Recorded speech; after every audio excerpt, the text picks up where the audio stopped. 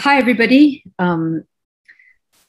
Thank you for joining us today. And on behalf of UMRED, the Research Ethics Committee, I'd just like to thank ADEC for organizing this session. It's always such a great opportunity to talk to everybody and meet everyone. So our session, as noted earlier, is divided into three parts. I will talk for about 20 minutes to half an hour about our committee and just some of the issues that maybe we face when we have applicants and some of the problems or not challenges, but some of the issues that arise in relation to the filling out of forms in UMREC. And then Dr. Raida will speak on the fundamental principles of ethics. And Dr. Chai will then go through a really interesting case study. So this is just a bit of a taster session for everybody to just introduce ourselves to you and maybe to my screen now. Yeah. Dr. Sharon, I think we lost you for a few seconds. Oh, I think you were just about to introduce yourself, right? Oh, okay. I'm sorry. So you didn't. I was frozen. No. It's okay. Just continue. Okay. I So think just a few seconds. Yeah. Okay. I'll just go straight into the PowerPoint presentation. All right. So this is a short introduction to the UMREC. And I will just go through these three things. I will talk about who we are and what our responsibilities are in terms of our committee. I'll then just really quickly invite us to think about why is thinking about ethics important prior to data collection? Why do we make such a big deal about needing ethics approval? And then I will talk a little bit about the guidelines and the procedures of an ethics application to UMREC. Quite often in the sense that this is what lands your application forms back to you and doesn't get immediate approval. So these are our team, these are committee members, and you will see that our chair is Professor Loh Wai Yun from the Asia Europe Institute, and our deputy chair is Dr. T. Meng Yu from the Faculty of Education. We have a reasonably large-sized committee, but then again, we get quite a few applications these days. And the chair and the deputy chair are quite mindful, or rather the TNC is quite mindful about appointing people from different faculties across the university. And we meet once a month to go through applications. We also have two lay representatives, Dato' Adinan bin Maning and Ms. Agnes Tan Mio. And our lay representatives are a very important part of our committee because they bring an independent perspective to the work that we do. And our responsibilities, we applications for ethics approval for research involving human participants, non-clinical research. So every month we go through all the research applications, and Puan Zaza, our administrator, does quite a lot of work in vetting the forms in the first round and then sending them out to us and reminding us to send them back. And we look through them and then we have a meeting. So, and it's important because we feel that we need to ensure that all research involving human participants in non-clinical research conforms to recognized ethical standards. So we don't just make up the standards as we go along. There are these internationally and nationally recognized standards. And we try and make sure that when the research applicants send in their application forms, we try and make sure that the research adheres to these standards. We also are very committed to establishing and supporting good research ethics practices because we feel that the best way to get people to really engage in ethics in their research projects is to really embed it in them. That, when we feel committed to doing ethics as individual researchers, then the battle is won, right? Then the dream is that one day you won't even need UMREC to do a lot of work because all the applications that come in are so well thought out. And obviously, because we deal with a lot of research protocols and forms, we store and update records, and we safeguard all private and confidential matters discussed during the UMREC meetings and activities, because sometimes we get quite a lot of confidential detail. And I think this is really important to to think about why is it important to think about ethics prior to conducting research involving human participants. Are we just making a lot of fuss about something that is not important at all? And I would suggest that the value or the importance of thinking about research ethics is really researchers, because if our research projects embed good ethics in it, they are likely to contribute to good research outcomes. So if our methodology is good, if we are actually thinking about questions in a good way, if we're actually thinking about the interests and the needs of our participants, chances are that the results that we get are going to be good results. And obviously, it's valuable to us as researchers because it is increasingly becoming a prerequisite for publications. I think my internet's a bit unstable. I'm just going to switch off my video so that hopefully my internet is a bit more stable. So it's important because in most instances, publications will not publish your research findings unless you have prior ethics approval if your research involves human participants. So as academics, it's almost necessary in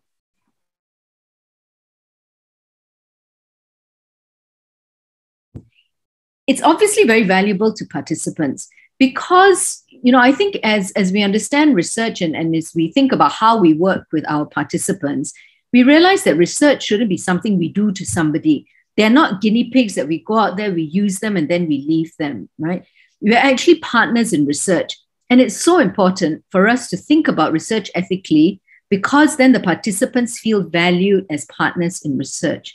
It's also really important because if we think about the harms and the risks and what we should do in order to protect or what are the possible risks that our participants may face, we're thinking about these things before they happen. So we can put into place, referral pathways, or we can amend our protocols a little bit to ensure that we protect our participants.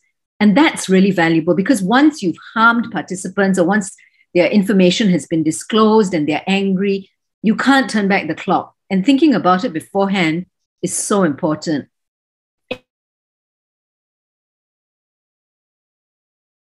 Research protocols involving refugee populations or marginalized populations, indigenous populations, or even people that live in the PPR flats, the poor communities. It's so important that we build partnerships with them. If they, as communities, think that we come in to help them, if our research questions are questions that are important to them, we build partnerships and we are also able to strengthen communities and to do work with them. And that's just so valuable. And really thinking about benefits and thinking about equitable benefit sharing is so valuable in dealing with communities and helping them to help themselves as well. And it not only helps the immediate participants and researchers, doing research ethics well is so important for other researchers and for any future research that we might want to do because it builds trust. If we don't do our research well, if participants think, oh, we can't really trust researchers, they just come and take what they want, or we are never going to work with researchers again. So later on, if you want to go back and work with the same participants or participants who have heard about the research that you do, you may find it very difficult. And this is really valuable to build trust between participants, communities, and researchers so that we can then carry on and do better research and more research. And ultimately, and I think you don't even need to justify this, it is just the right thing to do, right? To think about the ethics before you start research, it's just the right thing to do. So I'll just quickly go through the ethics review process with you now. We really only look at non-clinical or non-medical research. The clinical and medical research goes through the Faculty of Medicine's UMMC Research Ethics Committee. We primarily look at non-clinical research on subjects that does not have clinical implications. It does not contribute to the management of human physical or mental diseases or health conditions.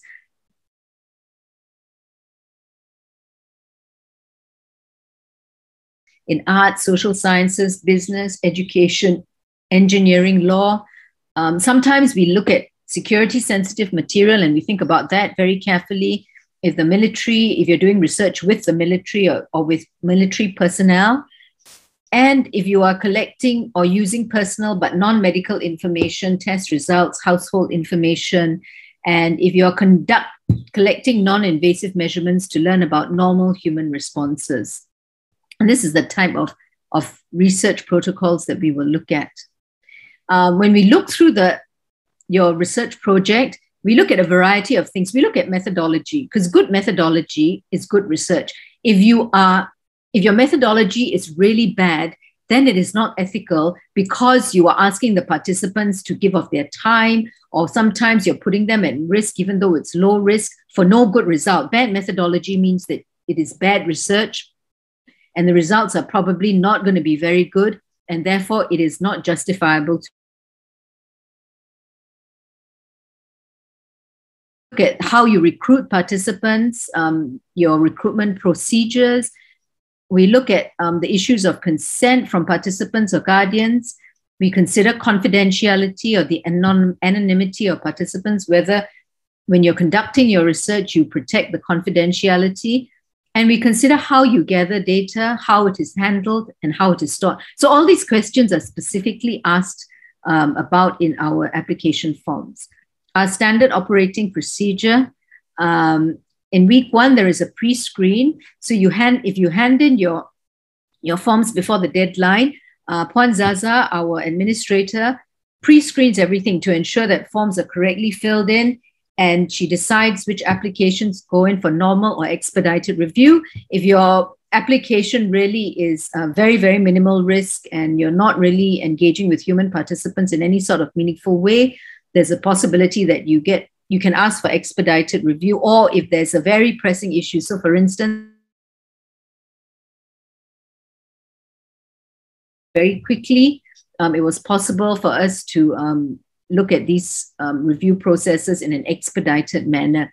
And, Puan Zaza really does a great job, and she filters things, not because she wants to make life difficult for everybody, but because if they're filtered well and they come to the ethics review, they then stand a much better chance of just being passed immediately, and we don't end up sending them back to you. So it's always a good idea to take on board anything that the administrator tells you at the pre-screening. And then in week 1, it goes for ethics review. If it's expedited, one reviewer does it between 1 week to 2 weeks, and you get your response. Normal review, the reviewers are given 3 weeks to look through all the research protocols. In week 4, we have a meeting where we decide once and for all which are to be approved, which need revision. And then the result is sent to the researchers. If any protocol revision is required, it goes back to the applicants. The review panel, the person the feedback and revisions, and hopefully that lands up with an ethics approval, and approval is given for 3 years. So it's quite a intensive process, but I think we have a great administrator, and it tends to work reasonably well. These are the ethics application submissions. All the forms are available on our website, and you email your application to umrec@um.edu.my. This is our webpage where you can find all the information that you need. And if you need any further information, you are welcome to email us, and we will get back to you. So these are just some of the problems that we encounter when we are looking through application forms, just to highlight some of these issues.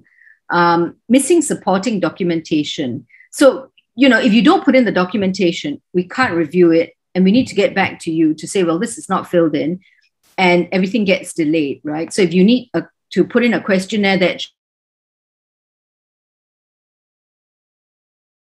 of department signature, the supervisor's signature, the consent forms need to be there, the participant information sheets.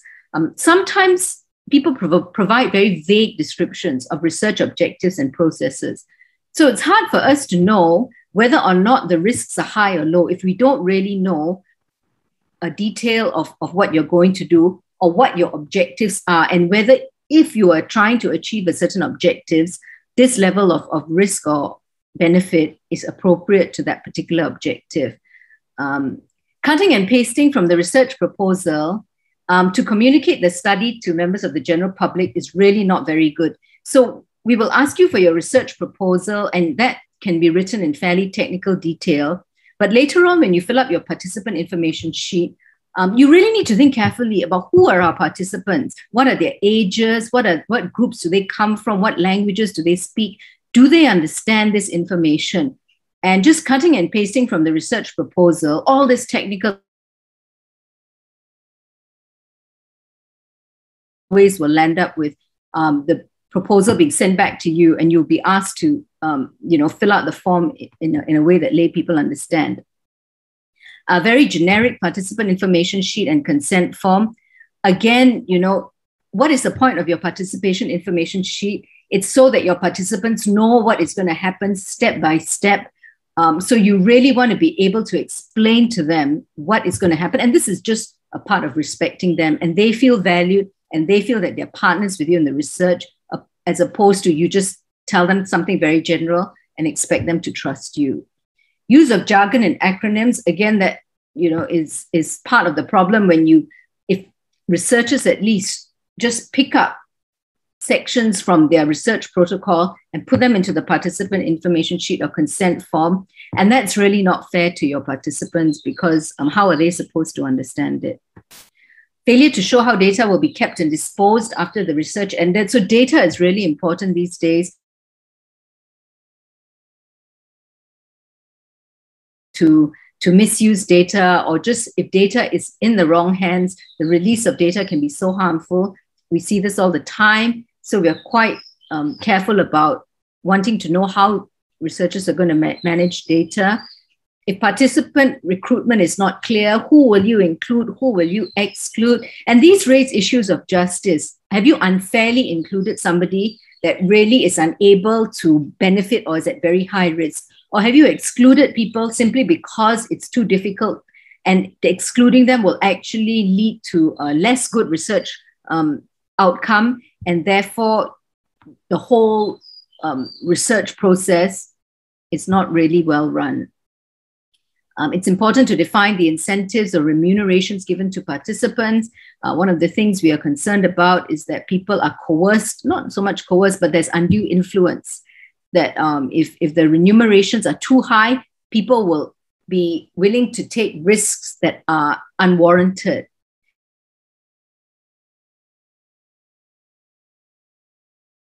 And this is important. And this really goes back to, I think, being a good researcher and caring about your participants, thinking about who they are, where they are, the risks that they may, be subjected to in the context that they live. And I think our case study later on will really bring this out to the fore, that good researchers really try and do their due diligence to understand the participants or the communities that they are working with. And for instance, the social and economic vulnerability of the participants, the undue influence you may have over your participants. So for instance, if you're a lecturer and you are trying to do research with your students, to think about issues such as, are the students really able to say no? Or will saying no be so hard for them because they feel that I'm their lecturer and I may mark them down? How do I manage my recruitment process so that the students don't feel that they have to accept this invitation to participate?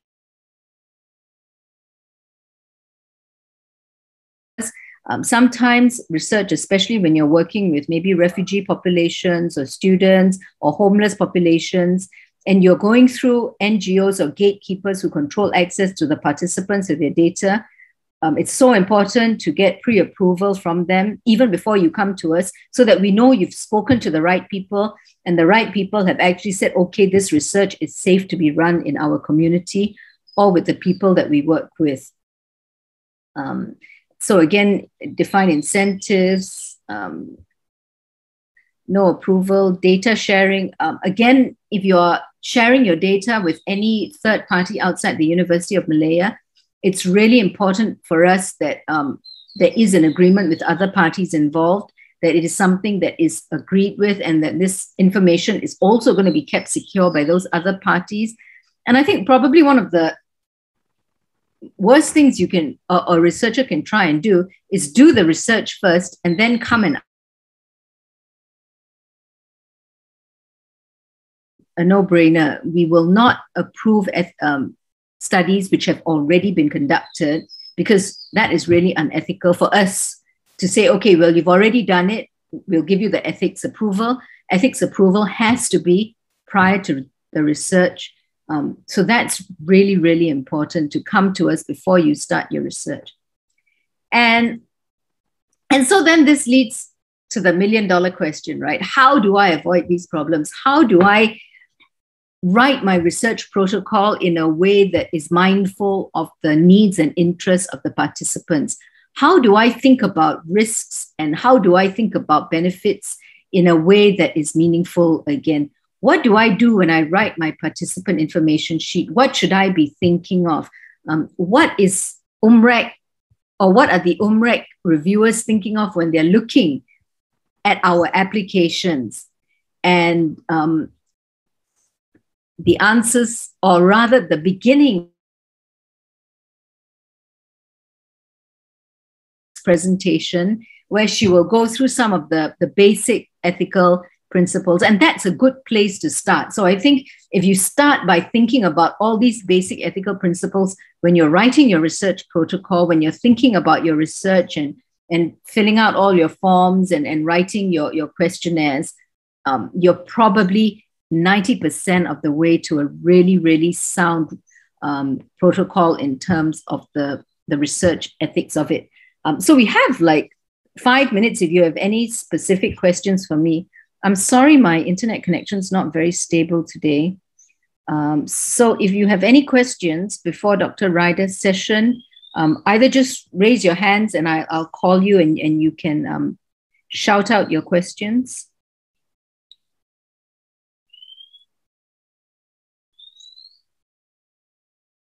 No, nobody has any questions at this point? Okay, so maybe I'll introduce you.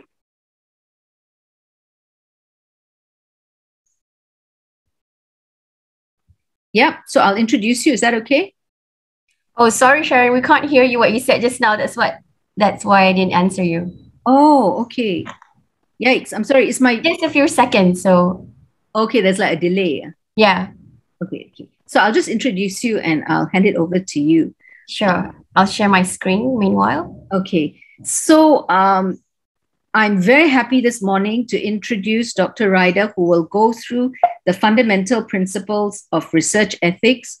Dr. Raida is a senior lecturer in the Department of Business Policy and Strategy at the University of Malaya, and her research interests lie in the areas of organizational behavior, specifically employee engagement, well-being, and work-home conflict. Raida has been a member of our University Malaya Research Ethics Committee ethics.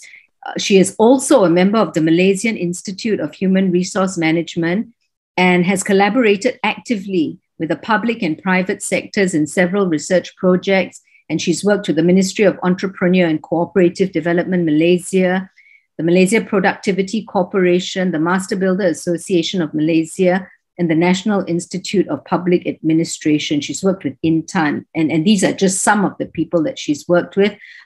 So she's done a lot of research and is really well placed to give you this introduction to the fundamental principles. And so I welcome Raida, and we will take questions at the end of Dr. Raida's presentations.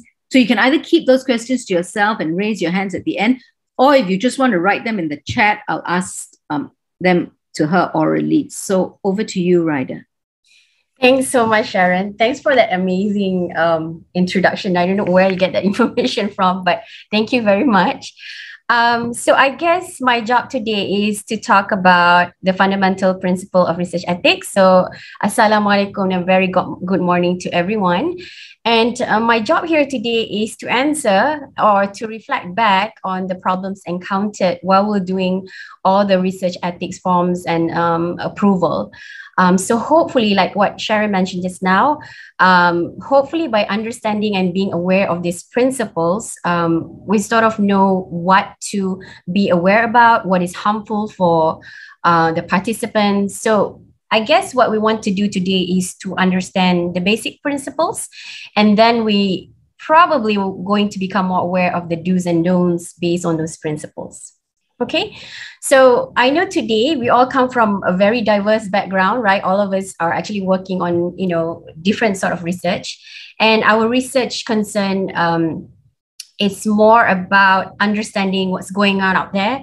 So we try to understand people's experience, perceptions, their moods, their behavior.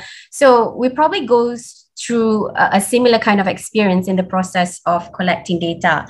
And I guess for the most of us, we do look into research that focus on human participants. And if you look at the slide, if you look at this iceberg, when we conduct research, right, the things that is above the iceberg is the easier thing to do. So what happened is that we're very much trained to do this in terms of methodology. So we go out there, we send survey out, we ask questions, we observe people, we conduct interview and experiments. So we're actually trained to do that. So we might feel that, yes, I'm on the right track. But while we're actually motivated to do all this research, we sometimes let go of the other important aspect, which is the ethical side. And that's the one that is below the iceberg. So question of ethical issues would rise, such as, do you actually, harm anyone while carrying out your research activities? Were you fair? At identifying potential relevant participants? Did you look at everyone, in the population? Were the participants' right protected? So these are just some of the issue. And I guess we need to become a bit more thoughtful, and we need to become a more of a critical observer of our fieldwork experience. And then hopefully that would help us to become more conscientious and a bit more alert on the safety and the well-being of the participant. And in reality, I think all of us know this already, what is acceptable, what is morally right and wrong. So research ethics are there to serve as the guidelines, right? And it involves all these applications of the principles, which I'm going to talk about today, to help us to deal with the participants, to help us to deal with other researchers, as well as society in general. And I guess when it comes to doing research, the main agenda of any research should be this, that the welfare of any participant within a research study should always take precedence over the advancement of science. And if we have taken this approach as a starting point of our research, hopefully it would not be too difficult to internalize the basic principles of research ethics, right? So we have to have that in mind as we're conducting our research. So today I will talk about these four fundamentals, which are autonomy, beneficence, justice, and integrity. And these are the four things that you need to consider as you filling out your forms, as you're conducting your research. But I will be focusing more on the first two, which is autonomy and beneficence, simply because there are more things that needs to be considered under that particular principle. So the first one is autonomy. And this is really about the respect for person, right? It is really about the rights and dignity of, individuals. They should have been able to make their own choice on whether to participate or not. And this concept of no coercion is more about that they should not be pressured, that everything should be voluntary, right? And coercion usually happens when there is a threat, there is a harm, and usually it's intentionally presented because researcher wants to obtain compliance from the participant. So you want to increase your response rate, and therefore coercion happens, right? And sometimes there's also this form of pressure. So this is the one that Sharon mentioned just now, where, it usually occurs when there's a position of authority. So maybe between a boss to a subordinate, a teacher to a student, right? Where the potential participant might feel that, it's really, I really need to participate or not. My lecturer would say something about it, or my teacher would say something about it. So the potential participant feel very obligated to participate, in which case it is no longer voluntary, right? And the third point that I have here, which is undue influence. Now, this is really about offering excessive rewards. This is really about giving the inappropriate sort of rewards, again, to obtain compliance, to increase the response rate. Now, don't get me wrong, no coercion or this concept of undue influence, it does not mean that you cannot give incentive, right? But it does mean that whatever incentive that you want to give to the participant should actually commensurate with whatever time, with whatever effort that you would expect from the participant. So it must, in a sense, make sense. And in a sense, it should not be too extreme that it would look like something like a bribe or a very inappropriate inducement. And that's why we require in the UMREC form that, if you were to give incentive, what sort of incentive could it be? So we can actually look into it and see whether, it is appropriate or inappropriate. All right. Another thing about respect for person is to treat people as autonomous. We need to provide them with complete information about our study. So this is really about, what's the purpose of your study? And the one thing that we always see in the forms or in the participation information sheet is that the information is very much technical. So it's not in layman's sort of term. And what happened is it just might be that the participant would not understand what is going on, right? So we use a lot of academic sort of words in there. And then when it comes to the final participant, they're not really academicians. So it's very hard for them to understand your introduction and your purpose of study. So you need to take back, and look at your information a little, and so make it a bit more general so that the participant would actually understand it. So again, the information should include the research procedure, the purpose. If I can show you, can you see it on my slide, the form? If anyone from EDEC can confirm. Yes, we can see your weight. Okay, thank you. All right, so this is a form of the cover letter or the participants information sheet. So of course it would include all those investigator.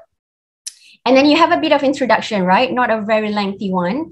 You write the purpose of the study, and you have to let them know about the study procedure in great detail, in a sense. And the participation in the study. So somewhere along the forms, you need to say that it's completely voluntary, and you should provide what is the benefit to the study for the participant, or what are the risks that could involve, right? You have to ensure them in terms of confidentiality, and of course, if there's any complaint, who should they actually contact? So something like that, all right? And if you look at the third point, I suppose that another thing that we should consider is whether your, again, like I said just now, whether your participation information sheet or your cover letter is actually understandable. Did we consider the participant's age? Did we consider their experience? Did we consider their literacy level? And so it's not just the information that you put in the participant information sheet, right? It is also, in a sense, the manner and the context in which the information is actually being conveyed. So for example, if you're conducting an interview and you would like to give a briefing to the participant, but you have actually presented the information rather too quickly, because you know this inside out, right? So you said it out loud very, very quickly, or maybe in a format that is rather confusing to the participant. So that might affect the participant's ability to make an informed decision, right? Because they don't understand what's going on. So what happened is that the case of being autonomous, it's no longer there, right? So this is something that we need to think about. First is the information. The second is how is the information being conveyed, okay? Another element of autonomy is their rights to withdraw, the participants' right to withdraw. So they must know that they can withdraw anytime, and somewhere along the line, or in one of the cover letter or in the consent form, there must be a statement somewhere offering the participant the opportunity to withdraw. So even though you might think that the data is important, you conduct the interview, this is a very important data. A few weeks later, the participant calls you up and say, you know what, I'm not feeling good about it and I changed my mind. Please take me out. So you have to remove that. We have to abide by their request and remove that particular data, no matter how important that data is, right? That's our job as a researcher. And respect for person also means ensuring confidentiality, the second point. Right, and this is really protecting them in all private information and all their personal views. And what this really means is that we really have this responsibility as a researcher to make a judgment about what should be reported and what should not be publicly disclosed. So, for example, the fact that something was revealed to the researcher does not automatically entitle the researcher to make it public. So then what happened is confidentiality must be protected. And this is something that we really need to look into and take seriously, right? The third one is data protection. So like what Dr. Sharon mentioned just now, it's really about managing your data. So because confidentiality is an issue, so we need to ensure that the data is stored securely somewhere, and it's very safe, and it's not, and it's actually safe from unauthorized access. Okay. All right. So respect for person also means protecting those with diminished autonomy. So this includes, those marginalized population, vulnerable population. So for example, young children, people who are quite ill, people with mental disabilities, and so forth. And these people should be protected and only be included in the research if it's necessary, under specific circumstances, right? And this is the reason being is that they cannot make a true informed decision on their own. And of course, this situation requires us, as a researcher, to seek permission of other parties in order to protect them. So in the case of young children, we might ask their parents. And hopefully, these are the parties who actually represent the participants' best interests. At least that's what we hope. All right. Now that's the first concept, which is autonomy. The second fundamental principle of ethics is beneficence. So beneficence is really just often understood as an obligation or our responsibility to do good. Non-maleficence is the duty not to do bad. So under this, there are three specific principles, which is not to do harm to anyone. The second one is to maximize as much benefits that we can to the participant. And the third one is that we should try as much as possible to minimize the risk for participants. So I'm going to talk about this a bit in greater detail. So the first one is do no harm. Now, if we don't want to do any harm, the first thing that we need to do is, to know what is harmful. So in order to avoid harms, it really requires us to know what is harmful. So there are many problems that occur during research, but for today, I'm just going to concentrate on these 6, which is physical harm, psychological, social, economic, legal, and dignitary. So I'm going to just go through them very briefly and just give an example. So the first one is physical harm from research, right? And this can include, things like pain, discomfort, suffering, injury, or even it might also be death.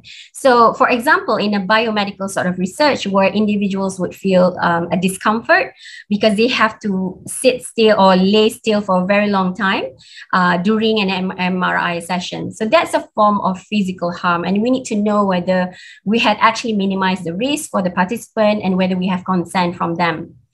The next thing about harm is psychological harm. This is when the participants would actually reflect back on themselves, and they would have some sort of negative self-perception on themselves, and they would feel anxiety, maybe even emotional suffering, or being embarrassed or shameful about something. So for example, if you're working on topics like a hostile working environment, right? A toxic working environment, and you ask the participant to answer a survey about agreeing to some hateful statement about their working environment, what happened is that the person would actually recall a lot of negative moments at work.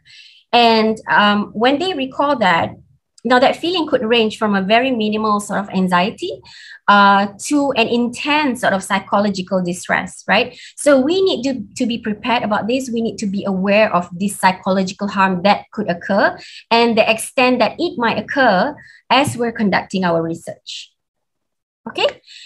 The third form of harm is social harm. This occurs when it involves a negative impact on the relationship as well as the interactions with other people. And this is actually the result of the research. So one of the things that could occur there is that there's a breach of confidentiality, right? So somehow somebody said something about the participant, what the participant said during the interview process, and or something that she or he might wrote in the survey.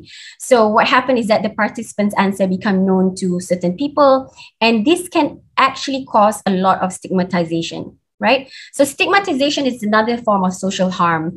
And so let me give you an example. So let's say a student participate in school bullying sort of study because they were being bullied or have some experience in it, or they want to talk about it. And then suddenly everyone knows, right? Everyone in school knows about it, and it becomes viral, and people actually talk about it in social media. So this is a form of social harm that could occur. And we need to somehow predict on the extent of whether is it going to happen? What are the things that I'm going to do in my research to avoid from this kind of thing to happen. The next one is economic harms. So the first economic harms is, I guess, in terms of financial loss. You might conduct a focus group study and you ask people to come over, but you don't really provide them with a transportation cost. So the transportation cost would be a financial loss to them. Or perhaps they need a babysitter to babysit their children while they participate in the focus group. That is also a form of financial loss. However, another form of harm, which is a bit more serious, is that part of confidentiality and the disclosure of the participants' findings.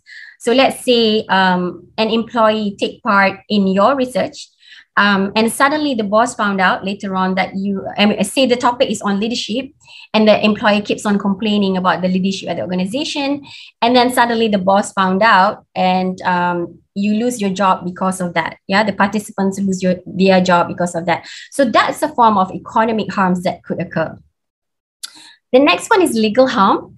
So this includes a lot of things like arrest, conviction, particularly if you're working on issues like sexual assault, the possession of illegal drugs, right? Shoplifting behavior. So such a harm can actually result from the breach of confidentiality again. So let me give you an example. Say you're doing a domestic violence sort of study, and you found out that the wife is being abused. So the question is, should we report this to the police or not? Should we report it? And if the victim does not give consent, essentially you cannot report it, right? Because the victim do not want to report it. So sometimes this depends on the state or the tort law within a particular country sometimes. So we have to go back to that. The last type of harm is dignitary harm. So this is when individuals are actually being treated as a means to an end, right? So they're not being treated because of their personal views, or we have some respect over their own perspective, but it's really about, diplomatic sort of issues. It can be because of diplomatic issues. So, and sometimes, just sometimes, such a harm can happen because we do not really appropriately obtain an informed consent. So we don't ask them to sign whatsoever, right? So that's even worrying. So for example, if you're studying immigrant, just to improve the relationship and build better connection between two countries, for instance. So it's not so much to help the immigrants, but it's just to build this connection between the two countries. So that is a form of dignitary harm. All right. So looking at all those harms that we talk about just now, then the question would be, how do we actually balance the risk of harm and the benefit that the participants could gain from our research? So there are 4 things that we need to consider. The first and foremost is we need to determine our procedure, right? We need to determine the specific research protocol. So you must ensure that whatever procedure that you have chosen will not harm the participant. So I'm taking the same example. If we're going to conduct an interview for that domestic abuse sort of victim, it would be very, very risky for us to actually conduct the interview at the victim's home. It's risky for the victim. It is also risky for us as a researcher. So the procedure must be thought out from the very beginning. And that's why in the ethics form, we actually ask how are you going to recruit the participants? And a lot of people just say, yep, I'm going to take people from Klang Valley. It's not it. So, you know, it's more than that. It is really how you're going to recruit them, and you know, and then the question of who comes in as well. The second one is the type and extent of harm. So this is about not exposing the participant to danger, of course, and there must be no adverse consequences to the participant. So let's say for the employee just now, if they do complain a lot about the leadership, right? They're not happy with the leadership within an organization. You cannot actually guarantee that they will not lose their job if their leaders actually find out. So our job as a researcher, we need to actually minimize all those risks by addressing that concept of confidentiality. So making sure that they're all anonymous, making sure that there's a lot of measure to minimize that risk. And these measures must be spelled out in the UMREC form. Yeah. The third one is the probability and the likelihood of the harm. So sometimes when doing research, it can cause the person to reflect on, you know, their personal issues. So they can get very agitated. They can have emotional distress. So we need to determine how likely is that going to happen. And it is our obligation as a researcher, I guess, to ensure that, you know, whatever communication, whatever interaction that we have with the participants is conducted very, very carefully, right? So we need to think about what are the questions am I going to ask? And then we need to think about what if this thing happened, right? What if they got distressed? Do we have a referral pathway ready? So that's why when you're conducting a very sensitive issue, we often ask for a referral pathway. And those are the contacts of a psychologist or a counselor to have them ready. So in case anything happened during the research, we can call them up and we can actually refer the participant to them so that, you know, they can actually attend a follow-up assistance or some counseling. Okay, the fourth one is the benefits that is likely to obtain from participating. Okay, so there are 2 types. So what are the benefits? It could be divided into direct benefits and indirect benefits. So I think for the most of us, we usually provide indirect benefit. That's when we read a lot of literature and then we try to find the gaps, and I want to contribute a specific area, or I want to contribute in a specific topics. So what happened with that is that we make a conclusion, and therefore that particular conclusion can have a lot of practical implications for the industry. Now, on the other hand, you could also have, you know, benefits that are rather direct. So when the study procedure includes benefits such as, you know, the opportunity to learn while doing the research as a participant, or if they could gain access to certain information, that will be direct benefits. So I put here as an example, when you're interviewing participants about the financial incentive that is being given by the governments during the pandemic, right? And you want to know whether it has helped them or not. Now, in case some of the participants did not know about it, what we can do is that we can actually talk about the incentive, the financial incentive, and then later on we could actually ask, what do you think about this? Do you think that it will help you? So in essence, learning about this can be very, very meaningful to the participant. And that would be a form of direct benefits to the participant. Okay, but most of us will probably get involved with a lot of indirect benefit. So I suppose when we look at beneficence, the duty to do good, and non-maleficence, the duty not to do bad, we're actually trying to protect two people, okay? Or maybe more than two. So the first party is the participant. The second party is actually the researcher. So on the participant side, I talked about that just now already. So this is really about having a plan ready on distress management. Do you have a referral pathway ready? Is the counselor ready? Is the psychologist ready? Right? Now, the second thing is about researcher. So we also need to look at what occur to us as a researcher. So for example, if you're doing a study in, away from home in some village or some mountains, I don't know, but you're not familiar with that sort of surrounding, you're not familiar with the people there, what are the risks involved? So, a lot of debriefing must be put in. So you need to discuss a lot about what will happen before you actually go into that. Okay. And I guess the ultimate sort of purpose is to ensure that no one suffer from any hardship, from any discrimination or any stigmatization as a consequence of having participated in the research. Okay. The last dimension of beneficence is that we should target to have as minimal risk as possible. And this is really looking into the intensity of the harm as well as the duration of the harm. So if the research only costs participant like a very short annoyance or a very mild anxiety, so it could be very minimal risk. But if it's a very long-lasting sort of distress, then it would be greater than minimal risk, all right? Maybe I'll give an example. I'm quite sure you have answered some of the survey that is really, really long, right? So the items are many and that the survey probably annoys us as a respondent. Now, even if most or even if all of us get really annoyed with that particular survey, there is very minimal risk. Okay, so again, as you're doing your research, you need to actually look into, is this a minimal risk or is it greater than minimal risk? So consider this just to reflect back on autonomy and beneficence. So let's say during the pandemic, the government wanted to do a study among teachers because they're working from home and to see whether they're stressed or not. And they sent out the headmaster from each school to actually employ and handle the survey. All right. And the goal was to find out whether, these teachers actually experience challenges or stress. And there is an open-ended question that talk about, please describe how you experience stress at work.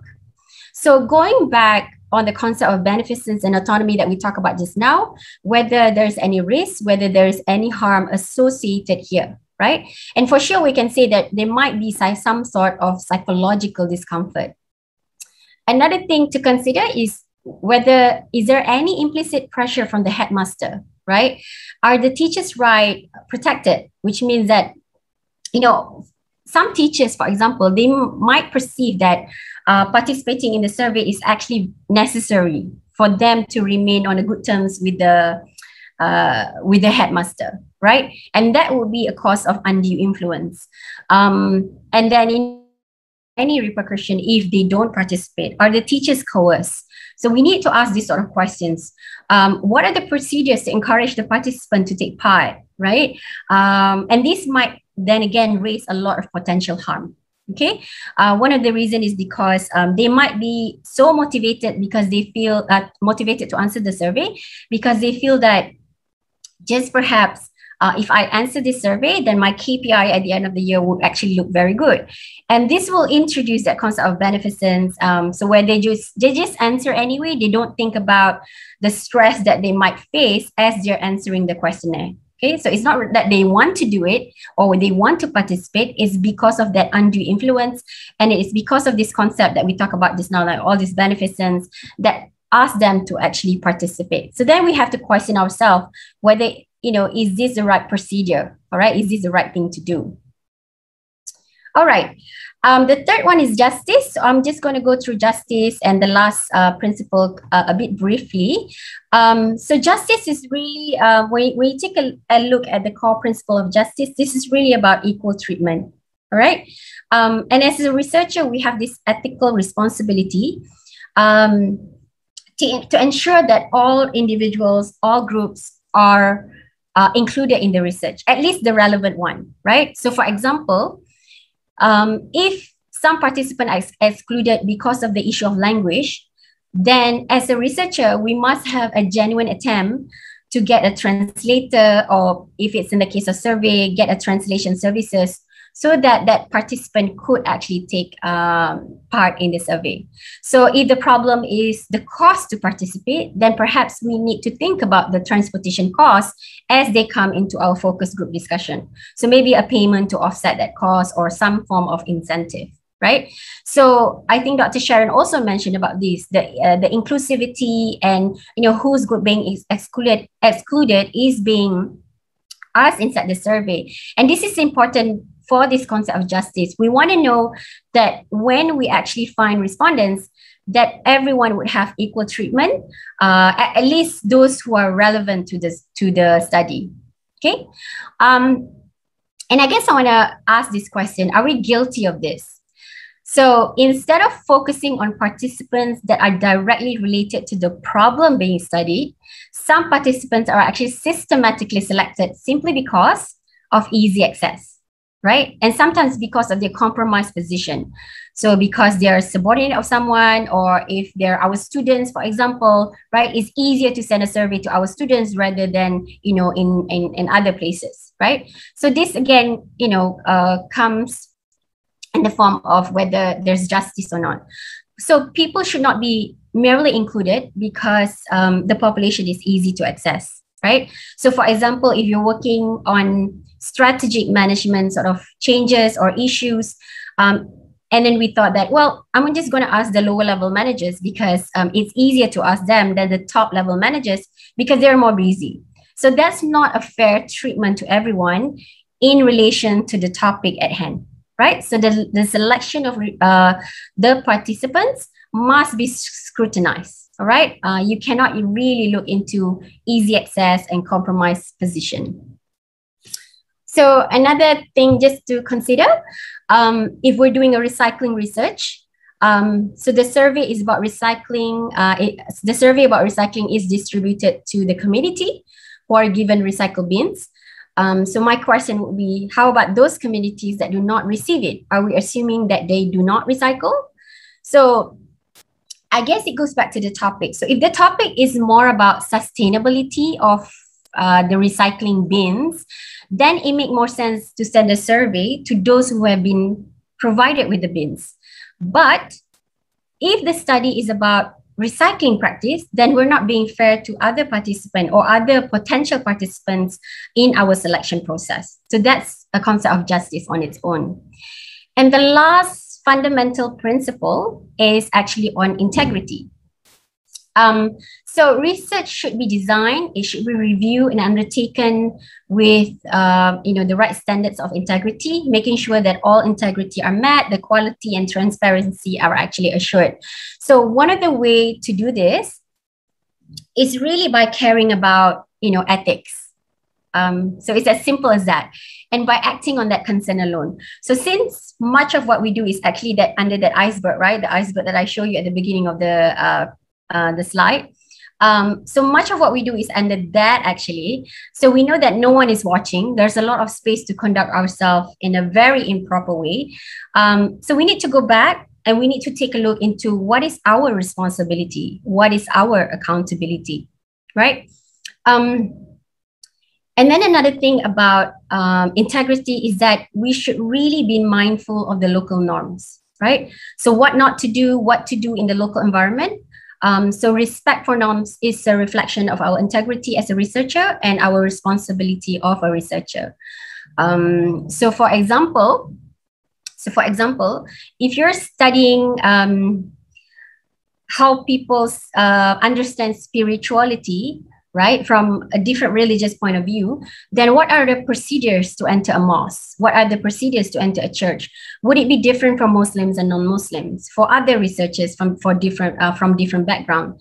So basically, when we talk about integrity, this is really about the steps that we have taken to ensure that we are responsible researchers. I'm just listing out some of the unacceptable practice in relation to integrity, but there are many, right? There are many. So some of it would be the fabrication of false data, so creation of new data, falsification and distortions of data, the concept of plagiarism, and not admitting some data are missing. So there are many of them, right? But this is, again, a reflection of our integrity, whether we're going to take a look at this and make it available and avoiding all this. And the last part, in terms of integrity, is this conflict of interest. So when we talk about the conflict of interest, this is really about our obligation as a researcher to the funder or to the institution who's giving the money to conduct research totally independently, right? But somehow that could be compromised. And this can happen because, you know, you want to obtain a personal gain, or you might have commitment to some people or to the funder. You might have an obligation to a person with a potential influence. So there's a lot of these ethical issues when we talk about conflict of interest. And as a researcher, as a responsible researcher, we need to ensure that independence of research should be very, very clear, that any conflicts of interest or partial conflict of interest should be very, very explicit from the beginning. So as you're signing for that sponsorship, you need to think about what are the things that I can do, what are the things that I can't do. So read through the agreements and make sure that there's no conflict of interest, right?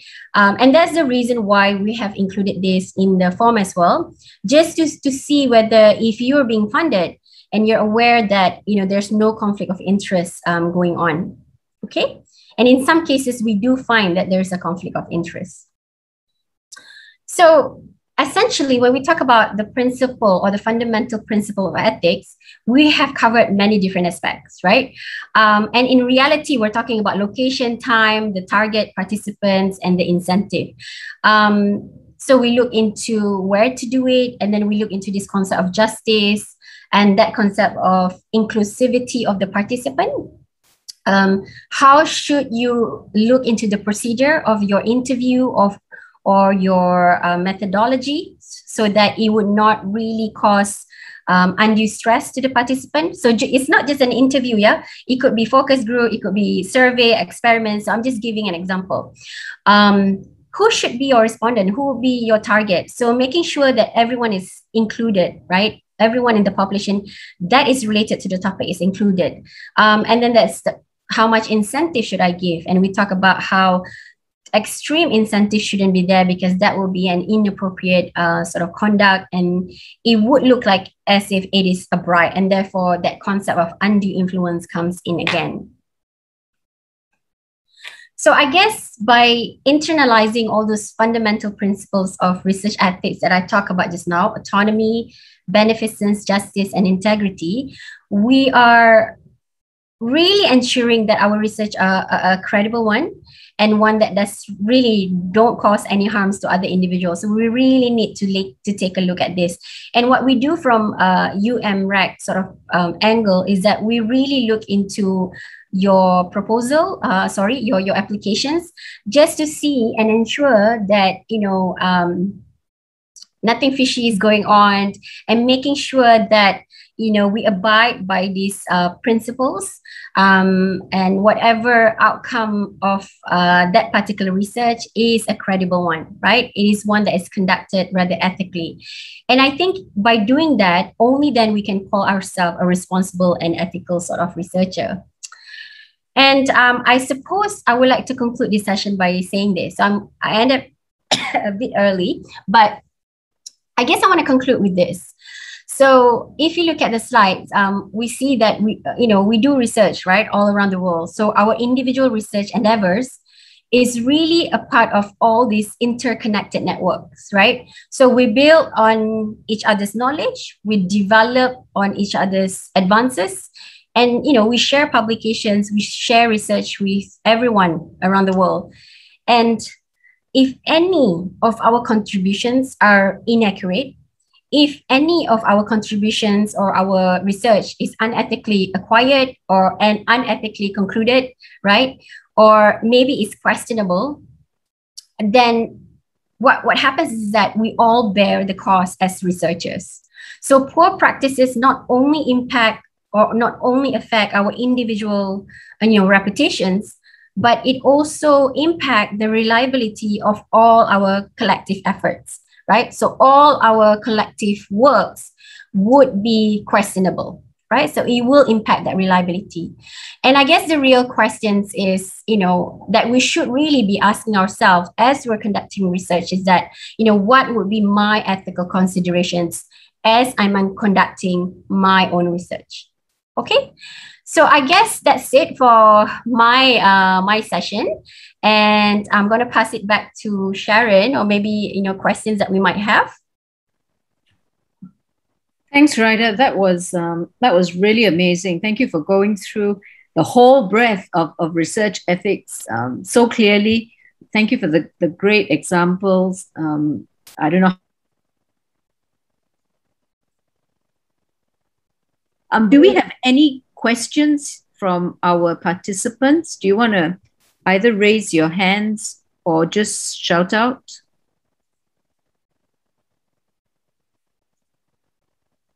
No question? No questions. I think too much information, overload. But we're always happy to, again, answer your questions. And if you really have areas that, when Raida was speaking, that you think, well, this is something I don't really understand, or I'd really like to learn a little bit more about that. If you just write to us, I think we would be more than happy to tailor specific sessions around specific issues. If we're struggling with justice issues or beneficence issues, or even trying to address risk, just let us know. This is an ongoing conversation, and we are happy to organize more chats. And you can see we're a happy committee, and we yeah, we are. Yeah, we are, right? And we love talking about questions. We will take a bit of a break. I know that we have an amazing case study that Dr. Chai has prepared for us. And then there will be a short breakout into breakout groups, so you can have short discussions and come back and talk about the case study. And that's just an amazing way to translate some of the things that you've heard today in theory into a practical case study. Before we break for a bit, let me just ask Dr. Chai, do you want them to read the case study during the break, or will you go through it when you... will. Yeah, thank you, Dr. Sharon. So I think we will go through it together, later on when we start, so that all of our participants over here can just take a break, have their breakfast or a cup of coffee, and then we will meet again, because later on for the case study, so I would expect our participants to do most of the talking. So they will need to break into the group and discuss the case, and after that later on we will meet again in this main room, and they will need to tell us what they think, what they thought about it, the case, and how we should actually address each of the case that we shared.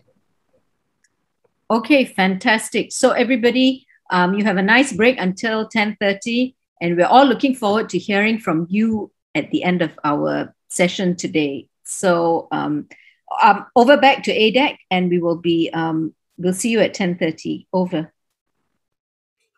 All right, thank you, Dr. Raida, Dr. Sharon. So we'll take a break, 20-minute break. We'll meet back here at 10:30. And with Dr. Chai Q, I will break you guys into the breakout room. Thank you.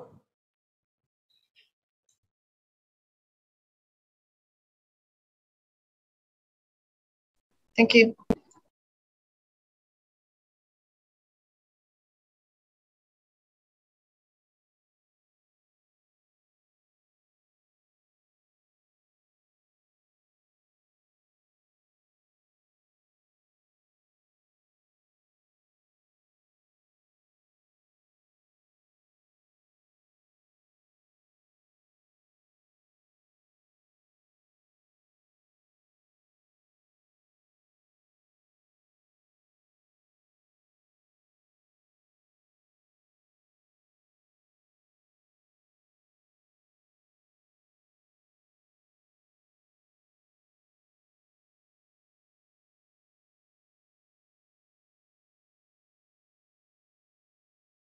one in the chat room. Okay, Dr. Chai, we are ready. Okay, thank you, Pazawa. What about others? I think some of them are not back yet. Yeah, I think so too. Yeah. So you want to wait for another 5 minutes, or you just want to start? Maybe we can wait for a little bit while because, like, we need to brief the case before they Yeah, go sure, into sure. their chat room. Yeah. All right.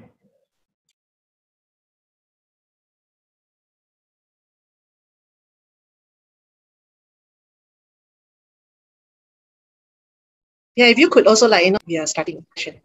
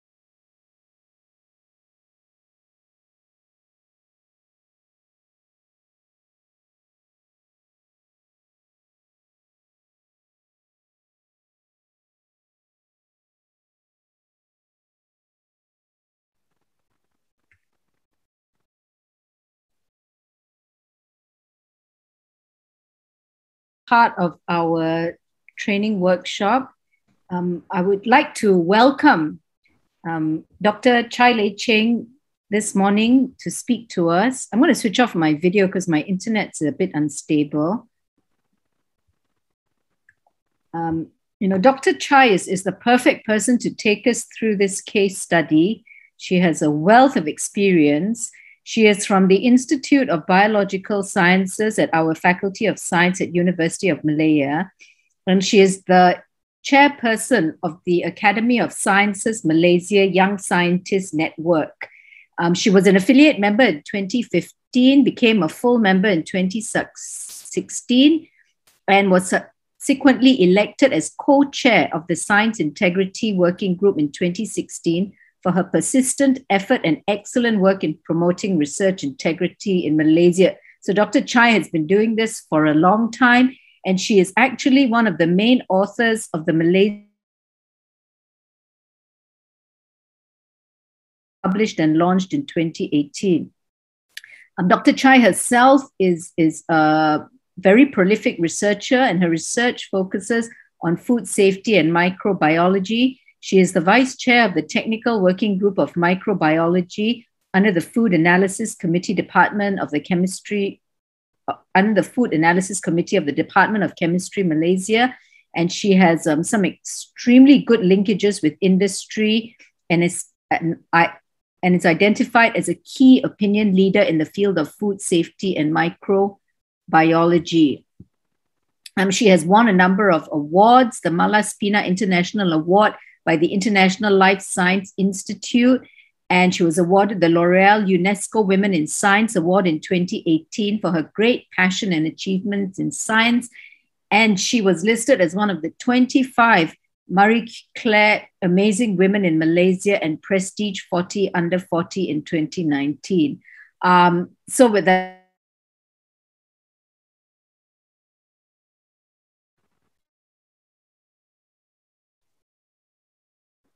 Thank you, Dr. Sharon. Thank you, Dr. Sharon, for the very kind introduction. So good morning, everyone. So for right now, I would like to actually run the case study as you have listened to Dr. Raida's presentation and also introduction, to the ethics issue that we actually look into, what UMRAC has been doing and what UMRAC, concerned of, when we review your application, for research that involve human participants or human subject, not in the clinical field. So to help you all, to be able to see better and also to, apply what you have learned. So it will be more interesting to look into a case study whereby you can experience yourself, as a UMRAC member, someone who look into research ethics, what do you need to do? So what is required, in dissecting each of the case, and what are the concerns every time when we brought up issues, to the researchers on their research project. Okay, so for the next 30 minutes later on, so we will split all of you, into breakout sessions, into a smaller breakout group that you will be discussing the case study, among yourself, and select, one or two presenter to present and share your thoughts later on when we meet again back in this main discussion room. So let me share.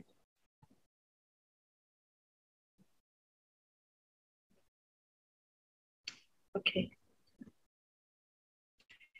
So how do we conduct these sessions? So later on, during the breakout session, so if possible, so I would like to urge all participants to actually turn your camera on so that, you could have a more interactive sessions and discussion later on, or else, it'll be all the time that you look at your screen, which is all black and dark. So later on, so I will give you an introduction of the case. So this will take about, probably 5 minutes to read. And you could ask questions, before we actually enter into each of your breakout room, whereby you will be by yourself, to lead and to do the discussion. So I will encourage that each breakout session to probably select a lead to guide the discussion. Okay, and another person, probably to write down, to record your response, your answer. So how we should do, for each of these case over here. So this breakout session will be for 30 minutes, hopefully not more than that. So there are quite a number of questions that we ask that you need to answer. Okay, so you should do it within the 30 minutes. So address the questions, assign 1 or 2 persons, to share your group's responses later on. Then you join back, into the main group. And assign 1 person also to help the group to manage time if possible. So have 5 minutes for each question at least, and also 5 minutes to conclude before you come back to the main group for the discussion.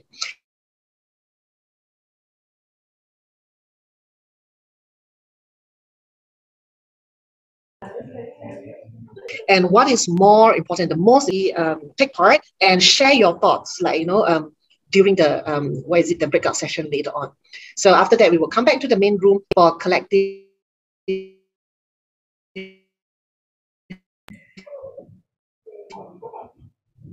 The chair, I think we lost you for a while.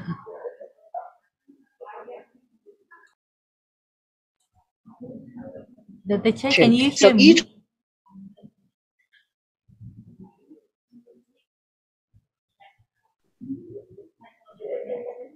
Can you hear me? Yeah. Now yes, we lost you for a while. Which part you lose me? No, just a few seconds before. Okay. All right. Okay. So just remember that, after the breakout session, when you join us again, in the main room, so we will invite each group to actually share your thoughts. So you need to assign probably 1 or 2 persons to actually share what you have discussed, what you think about the case, and so on and so forth. So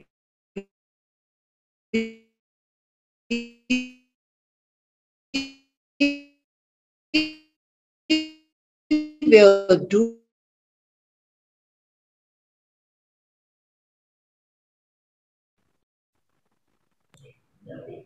we will dissect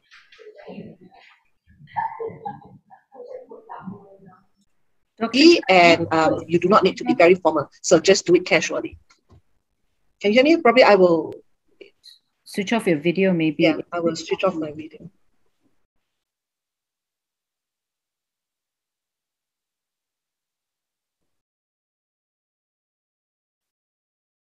Okay, I will switch off my video. Probably this will be better.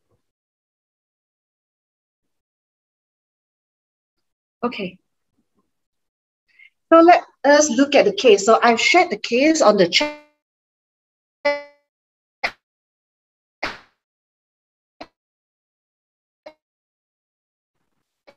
box.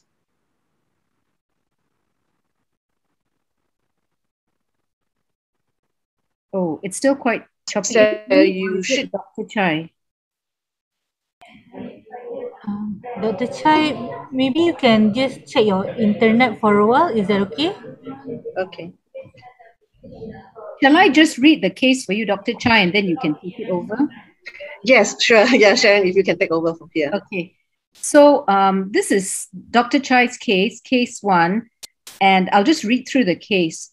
Prof. Rama is the PI of a research project that aims to understand the living condition and status of illegal.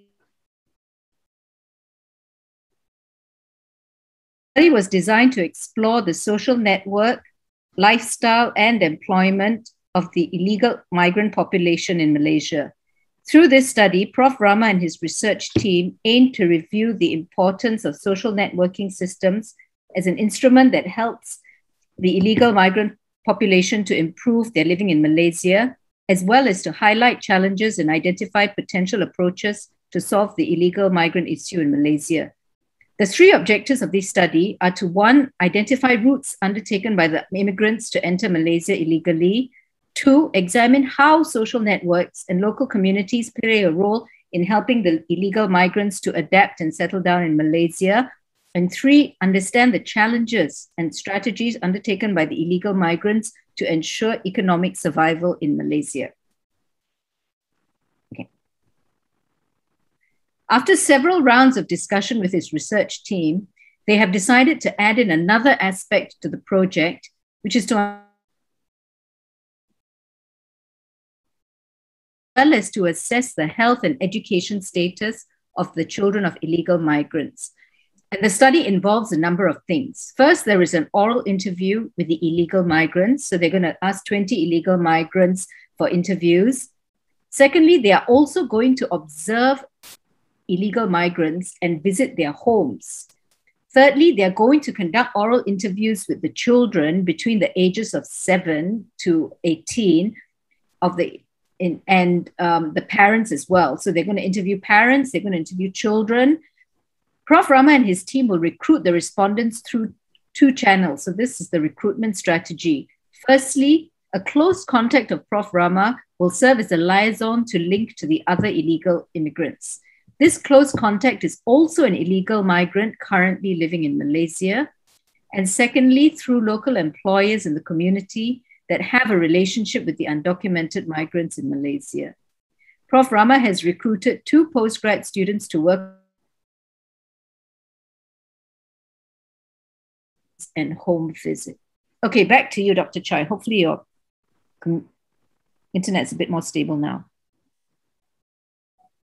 Yeah, can.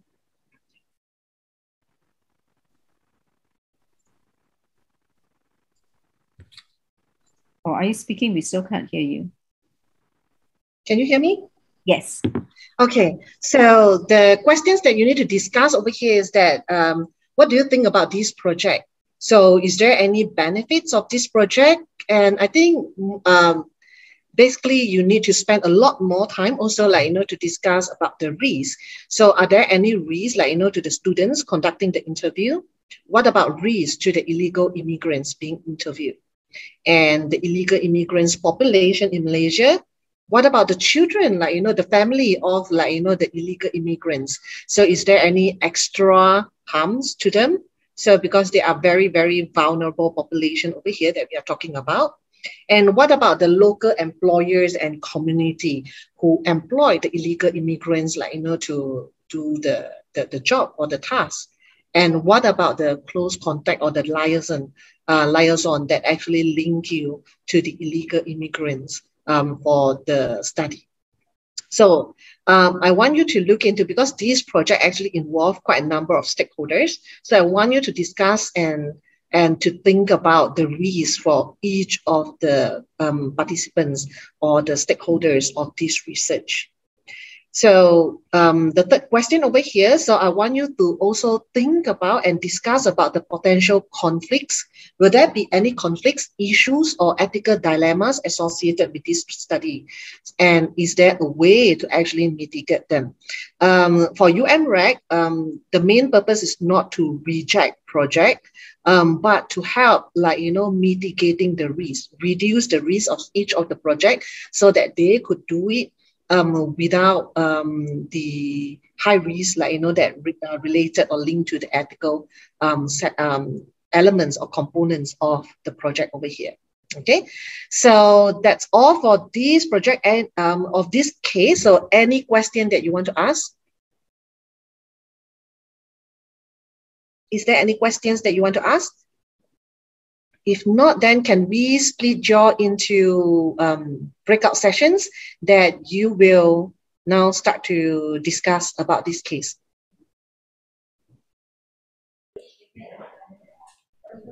Thank you, Dr. Sharon. Okay, thank you.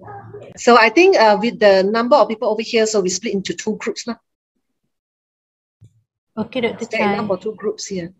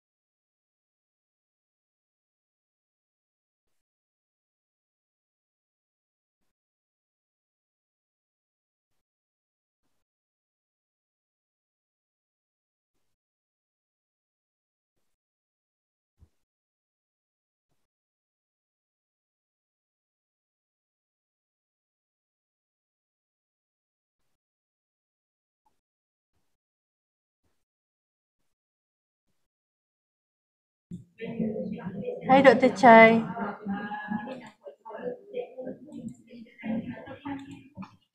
Yes.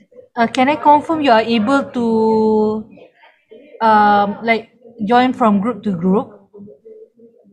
Yeah. Should I do it? I don't think so. Oh, uh,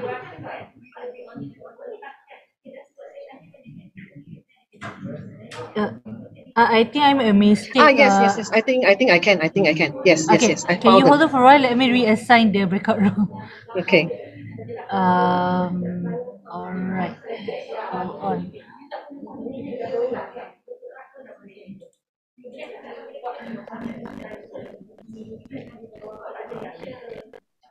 Wait.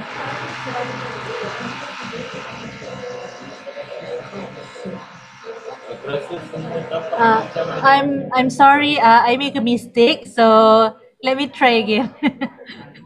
uh, Oh,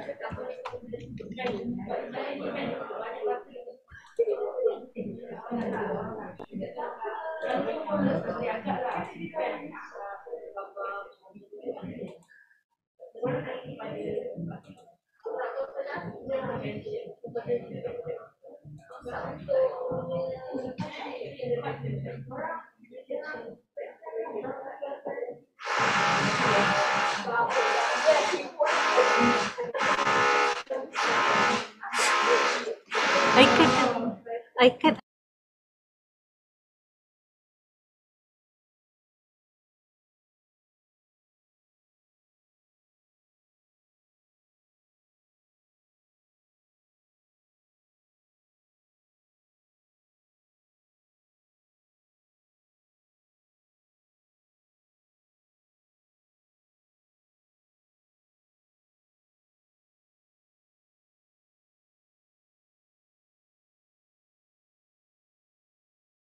Dr. Sharon,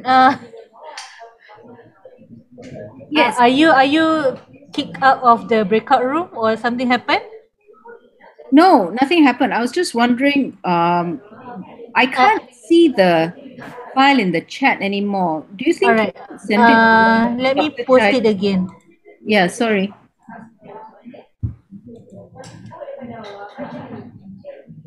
You mean you can't see when you are in the breakout room? Is that it?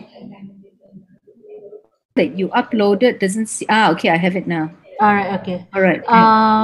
Is Dr. Chai here? No. All right. No. Dr. Sharon, because I think not many participant anymore, so I'll just group all of you in just one room for Oh, now. okay. Yeah, I think Yeah. we can. We've been having a bit of a chat on our WhatsApp group, so not Right. to worry too much. I think we will probably have a more panel style discussion. So if there's no breakout room, then or if there's no participation, um, Mm-hmm. Dr. Chai, Dr. Raida, and I will just have a chat. Like we will simulate an ethics Yeah, sure. meeting. So should I go into the breakout room anyway now? Maybe because Dr. Chai is there. Okay. Yeah. Uh, Raida, you're muted. So we should join the breakout room? yeah. Maybe just join first. Okay. All right. Uh,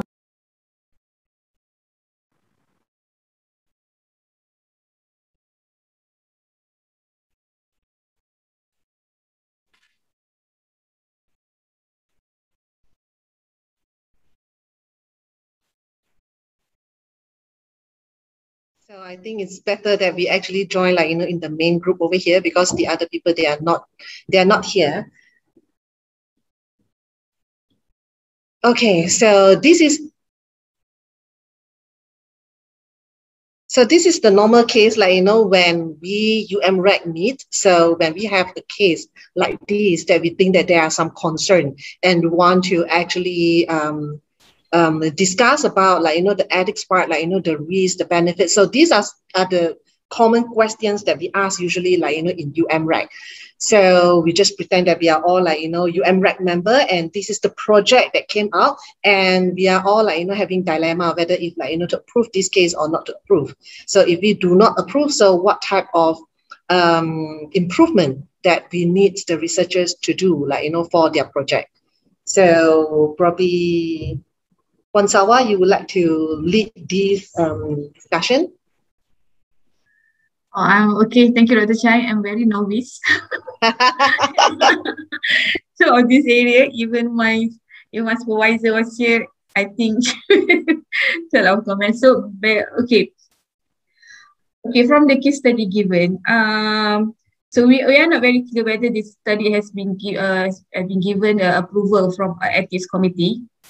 So there's no not yet, yeah. Yeah, not yet. All right. Okay. Objective of the study: to identify, to examine, to understand, and then in between it is decided to put another aspect of the project to understand the family structure. And then the study involved oral observation and home visit. Okay. From my point of view, this project is very good, but it involves illegal immigrants. So that part for me is quite sensitive, because first, maybe you said earlier, it's about the kind of questions and then that we're going to ask them. Again, it's really reflect on their ability to understand the question. And then, of course, they're going the bahasa that are going to be used, whether it's Malay in English, or if the Malay, I mean, you need to really have dua bahasa lah, going to have an English and BM version, and to ensure that the bahasa version is really on point lah. It's the same meaning with the English version, to ensure the objective of the studies meet. And then first the English and BM version, and then the second one, I think the studies also need to have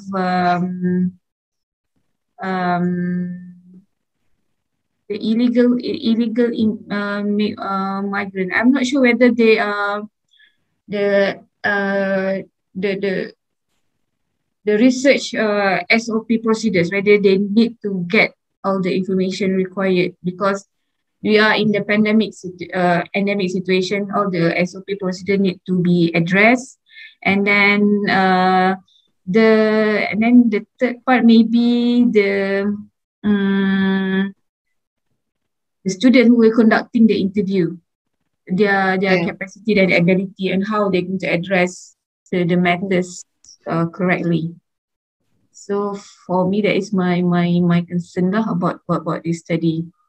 And then this is something very, very common, like, in I think in not just probably in a lot of universities, like, when the study is not in the clinical field, like, in social science field, a lot of people will take, like, the risk of research as neglectable, like, it's very insignificant, very, very little. And most people will not have this thought, like, that there might be risks, like, that involve or associate with this type of research.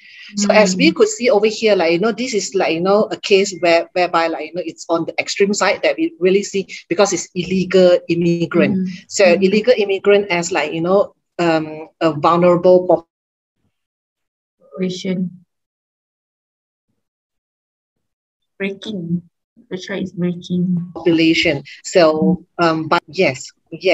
So this would also, like, put a risk on our researchers, like, the ethical responsibility, and also leave the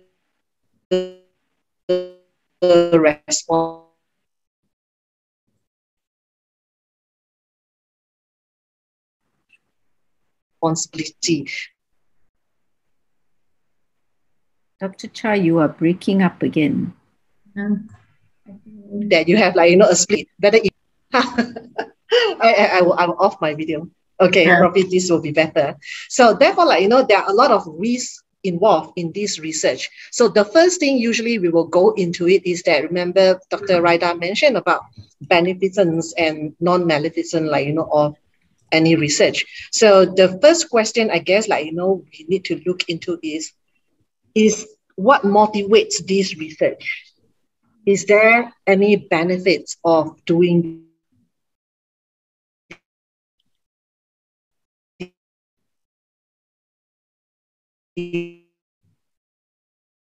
this research?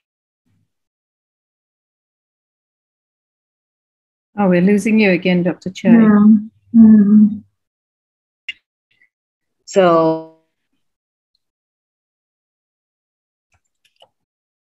first, there any benefits of this research? So do we gain something from doing this research academically, intellectually, so, and also probably towards our country policy and so on and so forth?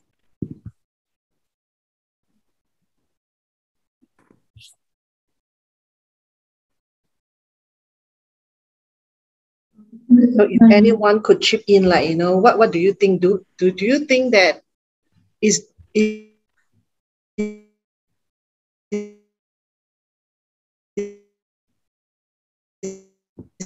it important? Are you asking us about thinking about the benefits to do research to the population themselves? What we think about in terms of benefits? Yes. Yeah. So I think that's a really interesting question, because for me, at least, when we do normal research, when we don't think about vulnerable populations, of course, the research is beneficial to me, right? Because I get some good data and I add to the knowledge of the general subject matter. And if I can publish it, then it's super beneficial to me, because hopefully I can get a promotion. But I do think that when we look at vulnerable populations, we really need to ask ourselves, is it enough that that is an interesting question? Is it enough that that question will give us some information that we can publish? Or do we really need to think about what good will come of it to that population?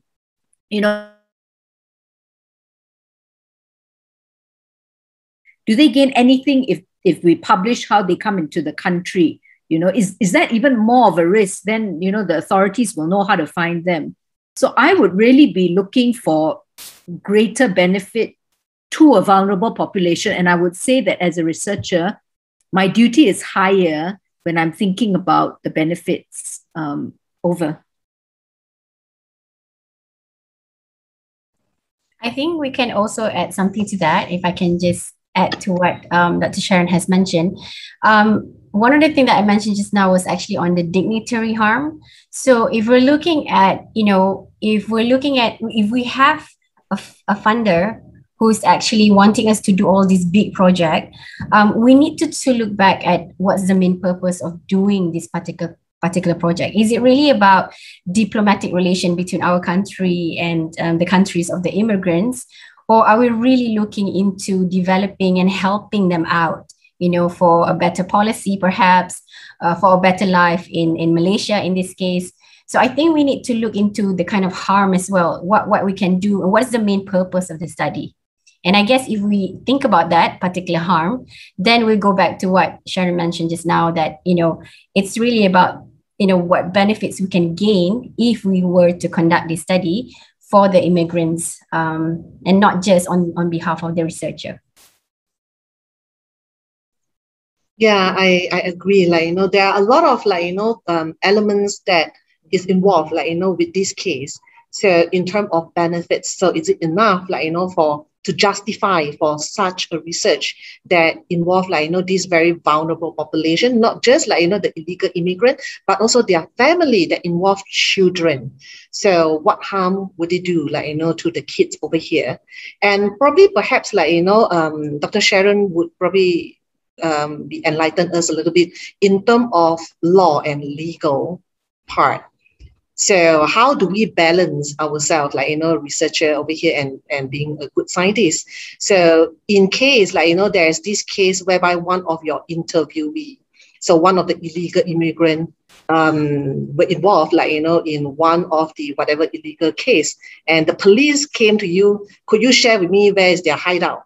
So you have interviewed them before. So what is your stance? So do you, like, wow, for this is research confidentiality, and we have signed the agreement that I would not reveal.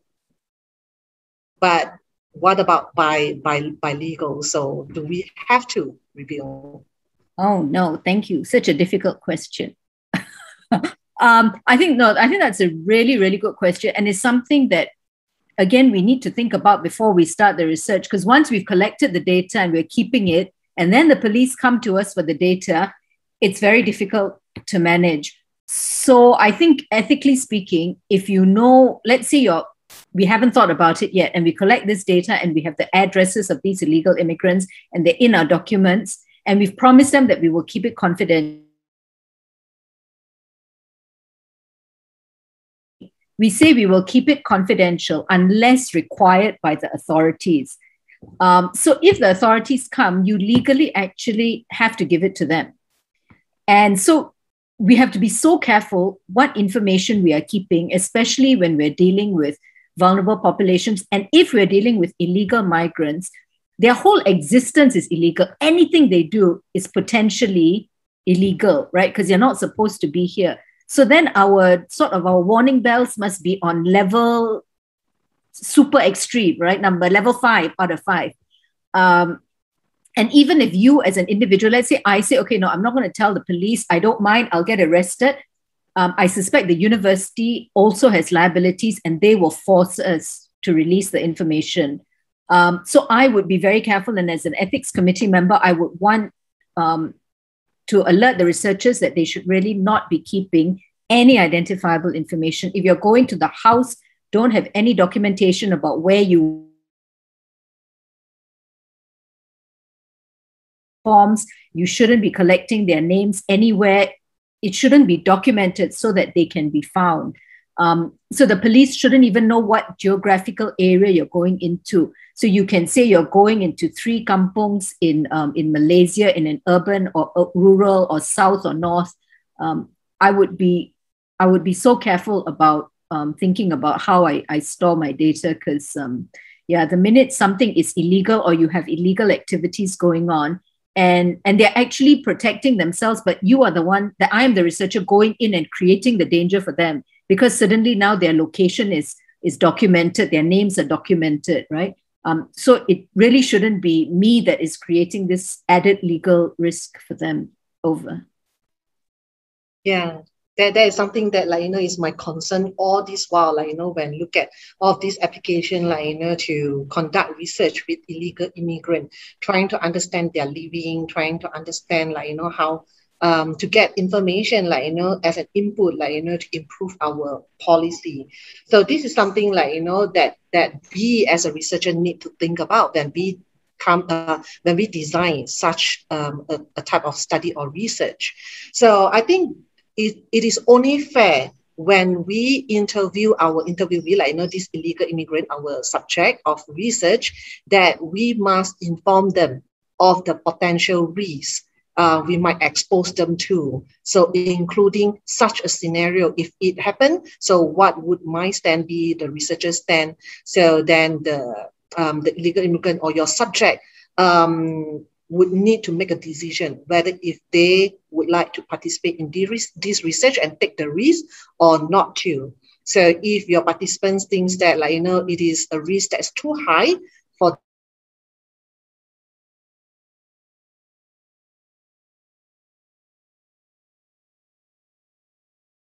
them to take, so you should let them be money. So this is something we talk about justice and fairness in this case, like, how it would come in. And that's why, like, for UMREC,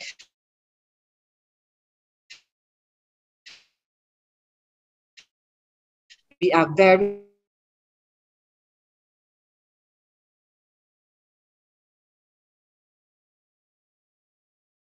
super concerned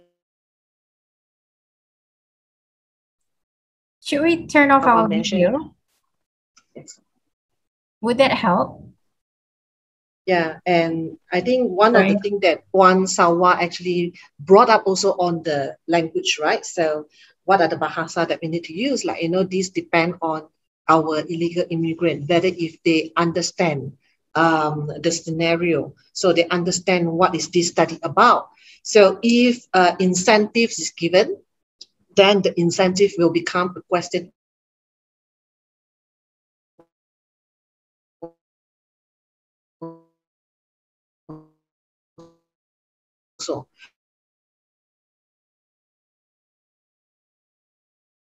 So UM will actually agree with unfair or unjust condition put towards to them. So in this case, how do you deal and how do you mitigate the risk will become a question over here that we want to talk about. So these are a little bit about the justice part of it. So when come to risk, so a lot of people never think about because we talk about a lot about the risk to our human subject, to the illegal migrant community. But what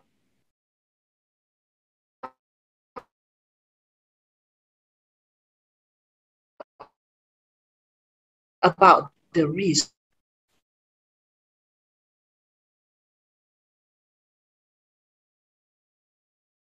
to our students? Such a study, and whose responsibility is it to protect and to ensure that our students are safe when they, or our researchers are safe when they do such a work? Do we have a policy to actually ensure it? So this is something very, very important also. Whatever research that we do, there will be risks.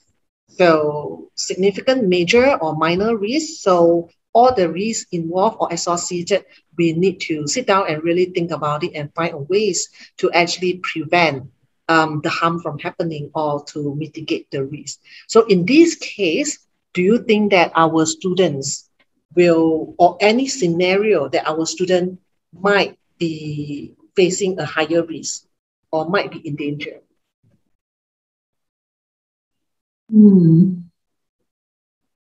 From my point of view, Dr. Chai, I think for the students or for those who are collecting all the data and as long as they are students, for me, is quite a risk for them because first on the authority part, as a student, they have they don't have resources that in terms of networking, the contact number, the person who's going to defend them. And then the second part is actually on their maturity on how to deal with that.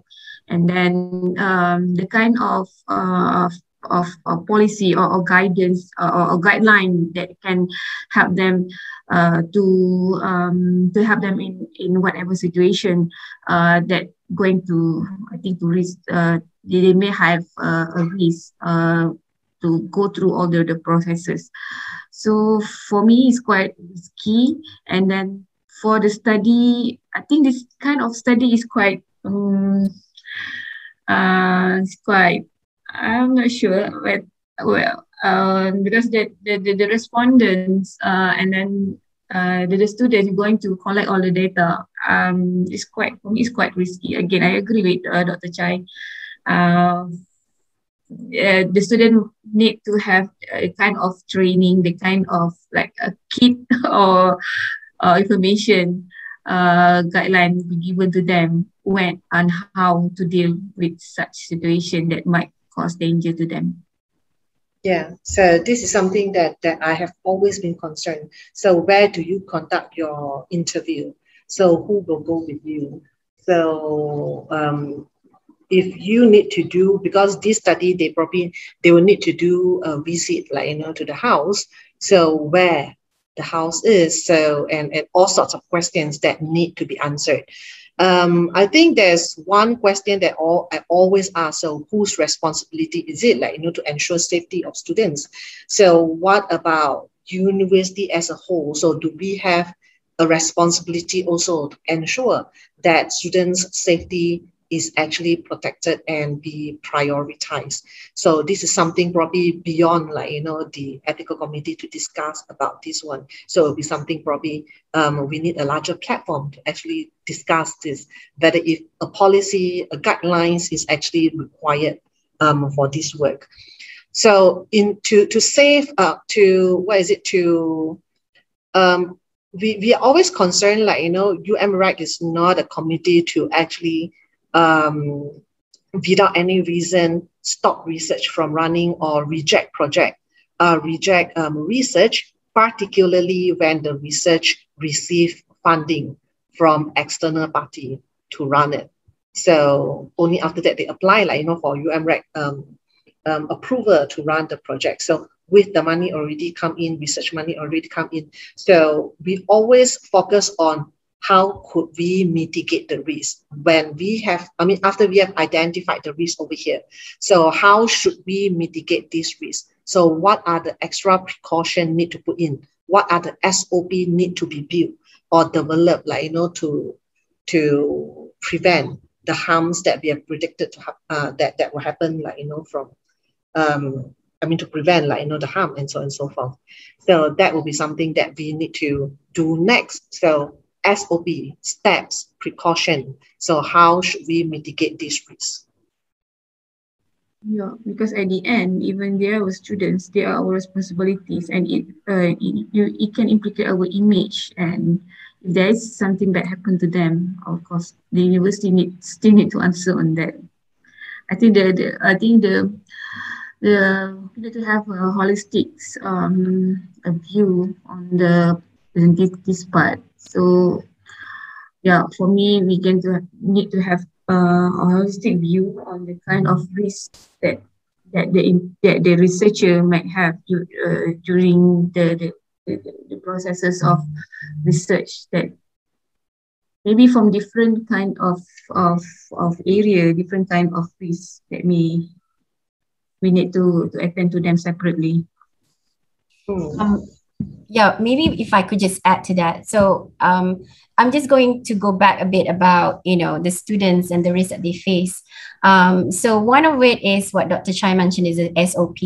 But on the other hand, as a researcher, if the students are going to be our research assistant, then they do need to be trained as to how to do research with the immigrants, especially for those who have never done it before.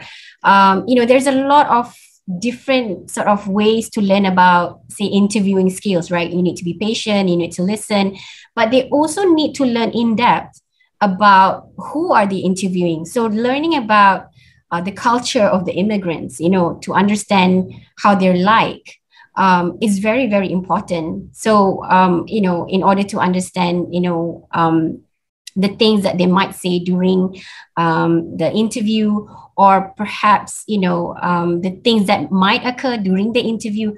And before we actually conduct it, I think we need to be trained in terms of, and we need to increase our knowledge in terms of who we are interviewing. So that's one way to actually mitigate that sort of risk before we actually looking into the SOP itself. So, the need to be patient. Perhaps the way that you even talk to them is a bit different as opposed to the way that we talk to, Malaysian, for instance, right?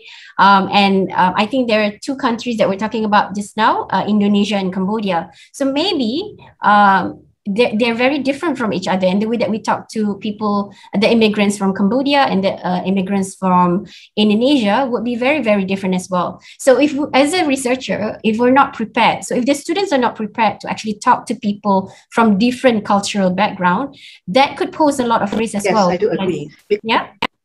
Yeah.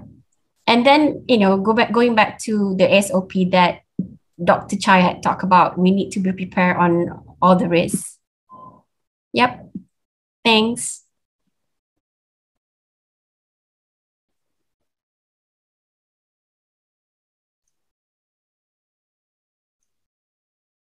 Okay, anyone else who would like to add to that in terms of the SOP and risk?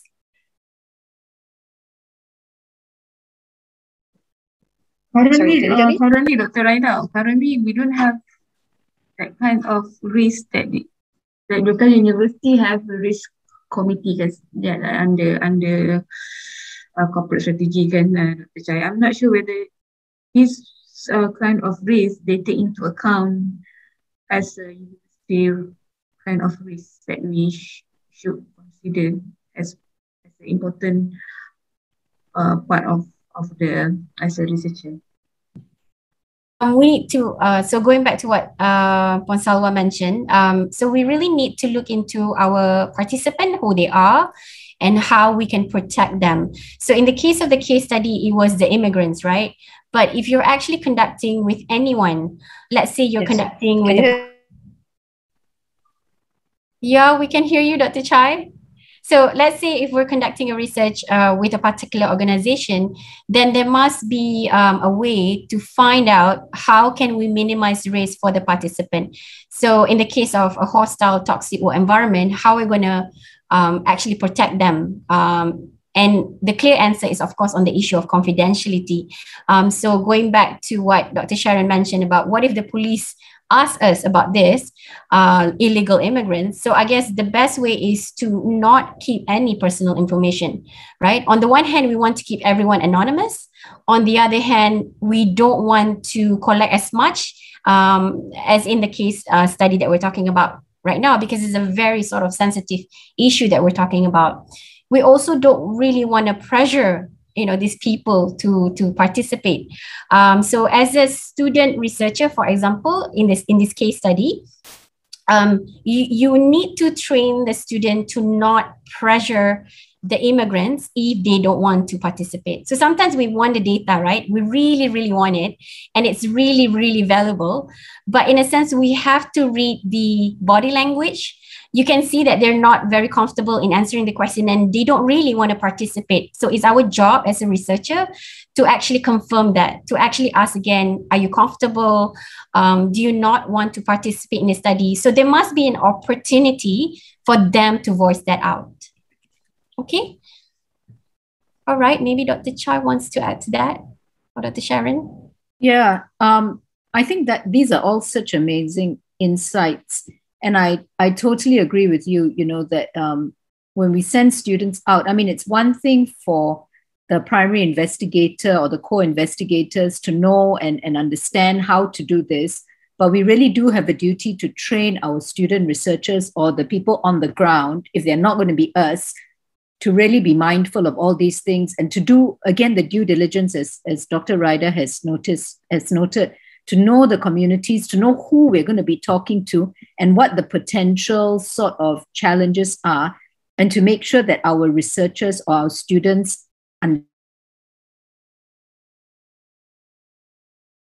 also think in terms of protecting the students. It's always a good idea if you are anticipating any sort of an issue. Either the students may land up, trying to unfairly or lean on participants to take part, or alternatively, if you have students talking to high-level corporate managers or people who are very, very, influential, if they land up being difficult with the students, if the students have problems, to actually have a pathway where the students can come back to the researchers, or that they know what to do, that they don't panic, and that's sort of taken care of, because you can then create a lot of distress when the students find that they cannot handle the interview and they're not quite sure what to do. So there is this really important discussion to be had. And I really agree with Dr. Chai as to how we train and protect our students, because we do this when we, in science or medical research, if, students are going to be dealing,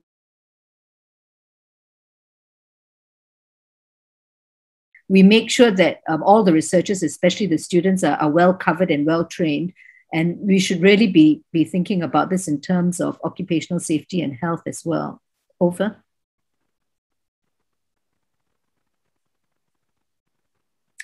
And yeah, poor Dr. Chai is making all these extremely insightful comments. I'll read them since we're recording. She says justice and fair treatment is important. We do not see our subjects in which they are illegal immigrants as having a lower hierarchy. And I think that is such a great insight. And invite or include an expert in foreign culture in the project is highly recommended. And I would agree, and the other thing that is really important and worth thinking about, and maybe we can do a session on it, is community engagement. If you're going into vulnerable populations, to know who to talk to, who are the experts, who are the NGOs that might be working in this area, maybe talking to the UNHCR.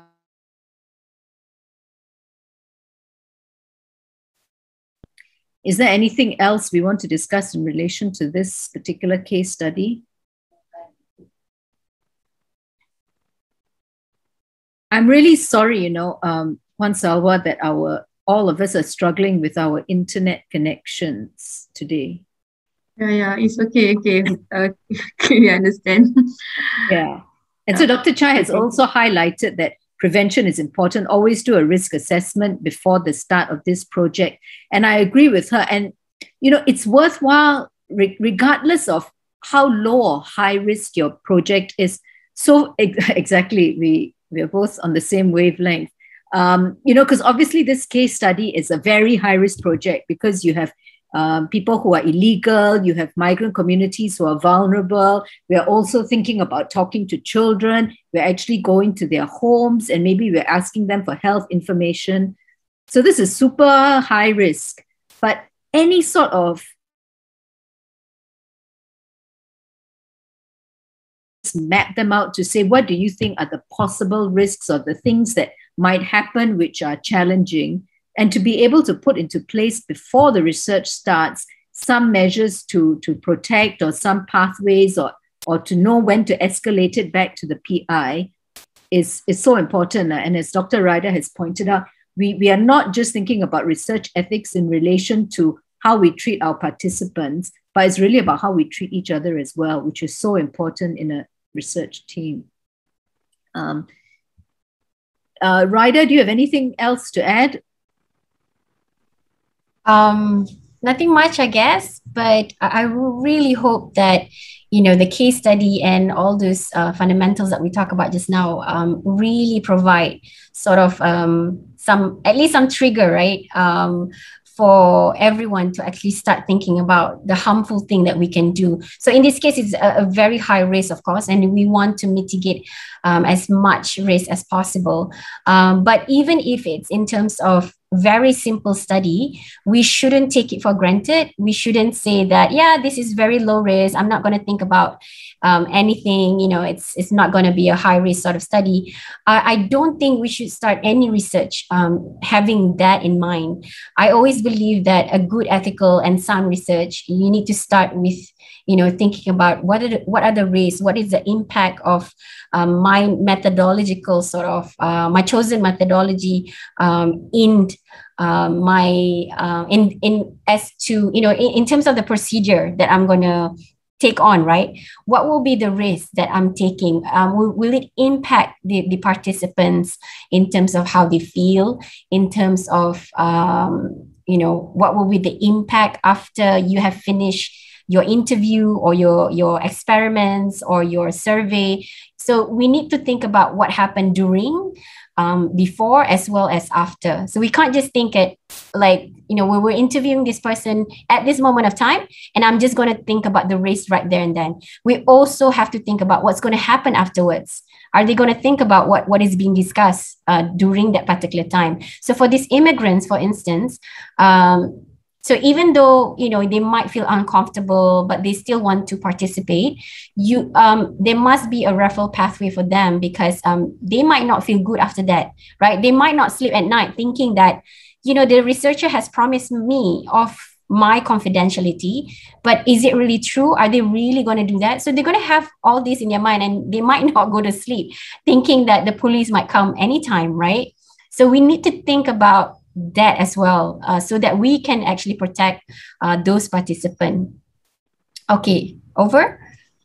Yeah, totally, Raida. And Dr. Chai has added a few more comments to note that social science research does have risks. And in fact, they are not any lower compared with any medical research. And that is really true. And she says that the harms or risks could be more serious. This case study really demonstrates it.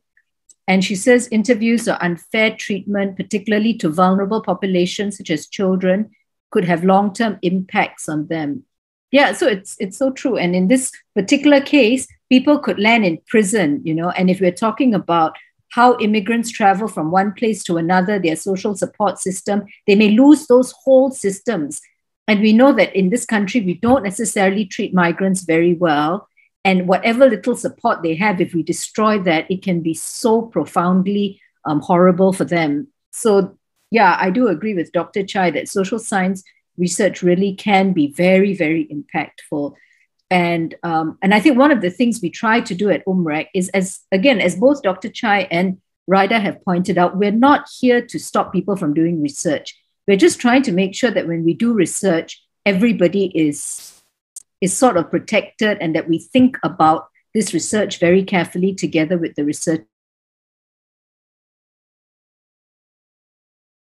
came through UMRAC. We would probably invite the researchers to come and talk to us, and then we would really go through things. And if we feel ourselves that we need more expert opinion, we might invite an expert on illegal immigrants to come and talk to us as well. And the process is more of advising researchers to try and help you to shape the best research project you can, not just for yourself as a researcher, but also for the research participants, the research community, and the community at large as well. So I think that's how we see our role. So I think given the huge challenges we've had in terms of participants as well as our internet, I'm going to invite, hopefully Dr. Chai's internet will allow her to say a few small words, a few final words. Then I'll invite Raida to say a few final words, and we'll close this session today. Thank you. Can you hear me? Yes.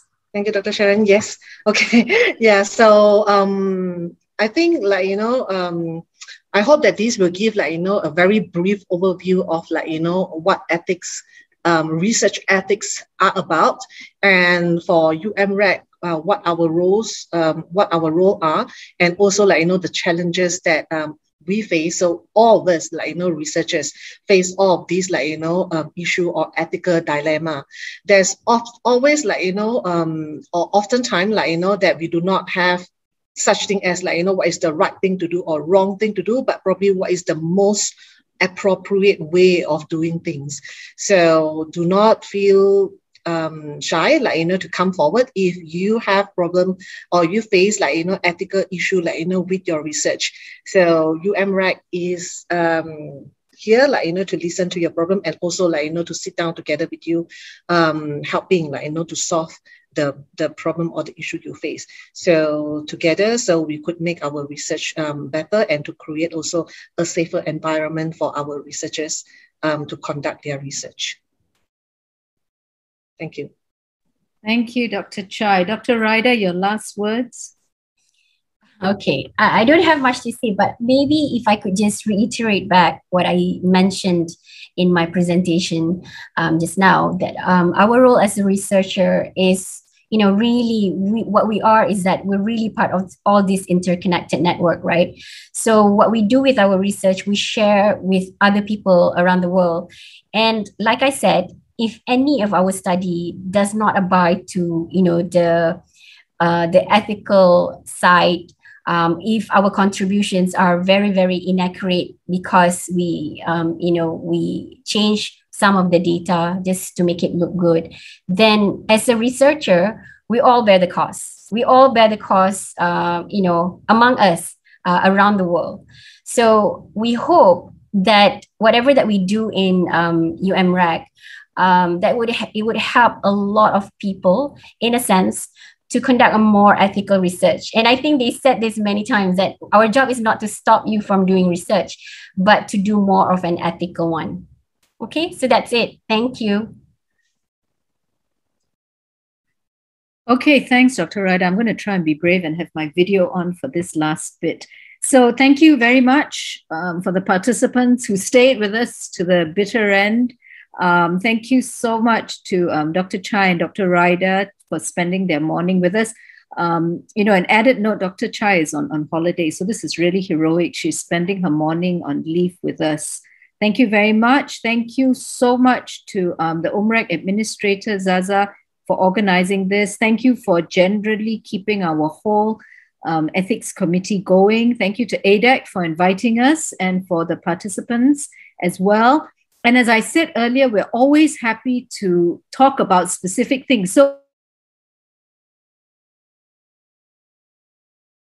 or that you have heard many people are struggling with, just let us know. And we are more than happy to shape a workshop to that extent. So, yay, all three of us are on. Maybe we can just have a last wave. I don't know, does ADAC want to take a picture? Sure. Okay, does everybody want to put on their... Oh. I think we just have a few person left here. That will. Yeah, it's okay. I heard that UMREC is hosting a ethic research workshop in December. Yeah. Zaza, yeah, maybe you can promote that here too if you want. Yeah. I'll give it over to Zaza to promote. Yes, UMREC will be organizing for 2 days ethics workshop that will be held on 7 and 8 of December. So all are welcome. But please do register early so we can do the arrangement lah. Okay, that's all. All right. Can we have everyone smile? All right. 1, 2, 3.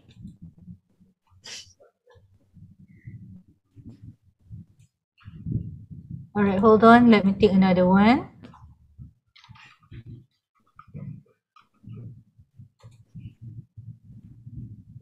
All right, 1, 2, 3. All right. Is it possible for the materials to be shared with us, or you know, just in case any other participant watching this video wants a reference to what we are talking about? I'm quite happy to share, but maybe we can just ask Zaza to check with our chairperson. Yeah, sure. I'll be sending Puan Zaza an email to request for the materials. All right. Thank you. Thank you. Thank you. Nice week, everybody. Thank you, Dr. Raida, Dr. Chai, Dr. Sharon. Thank you so much. Thank you. Thank you. Bye. Bye.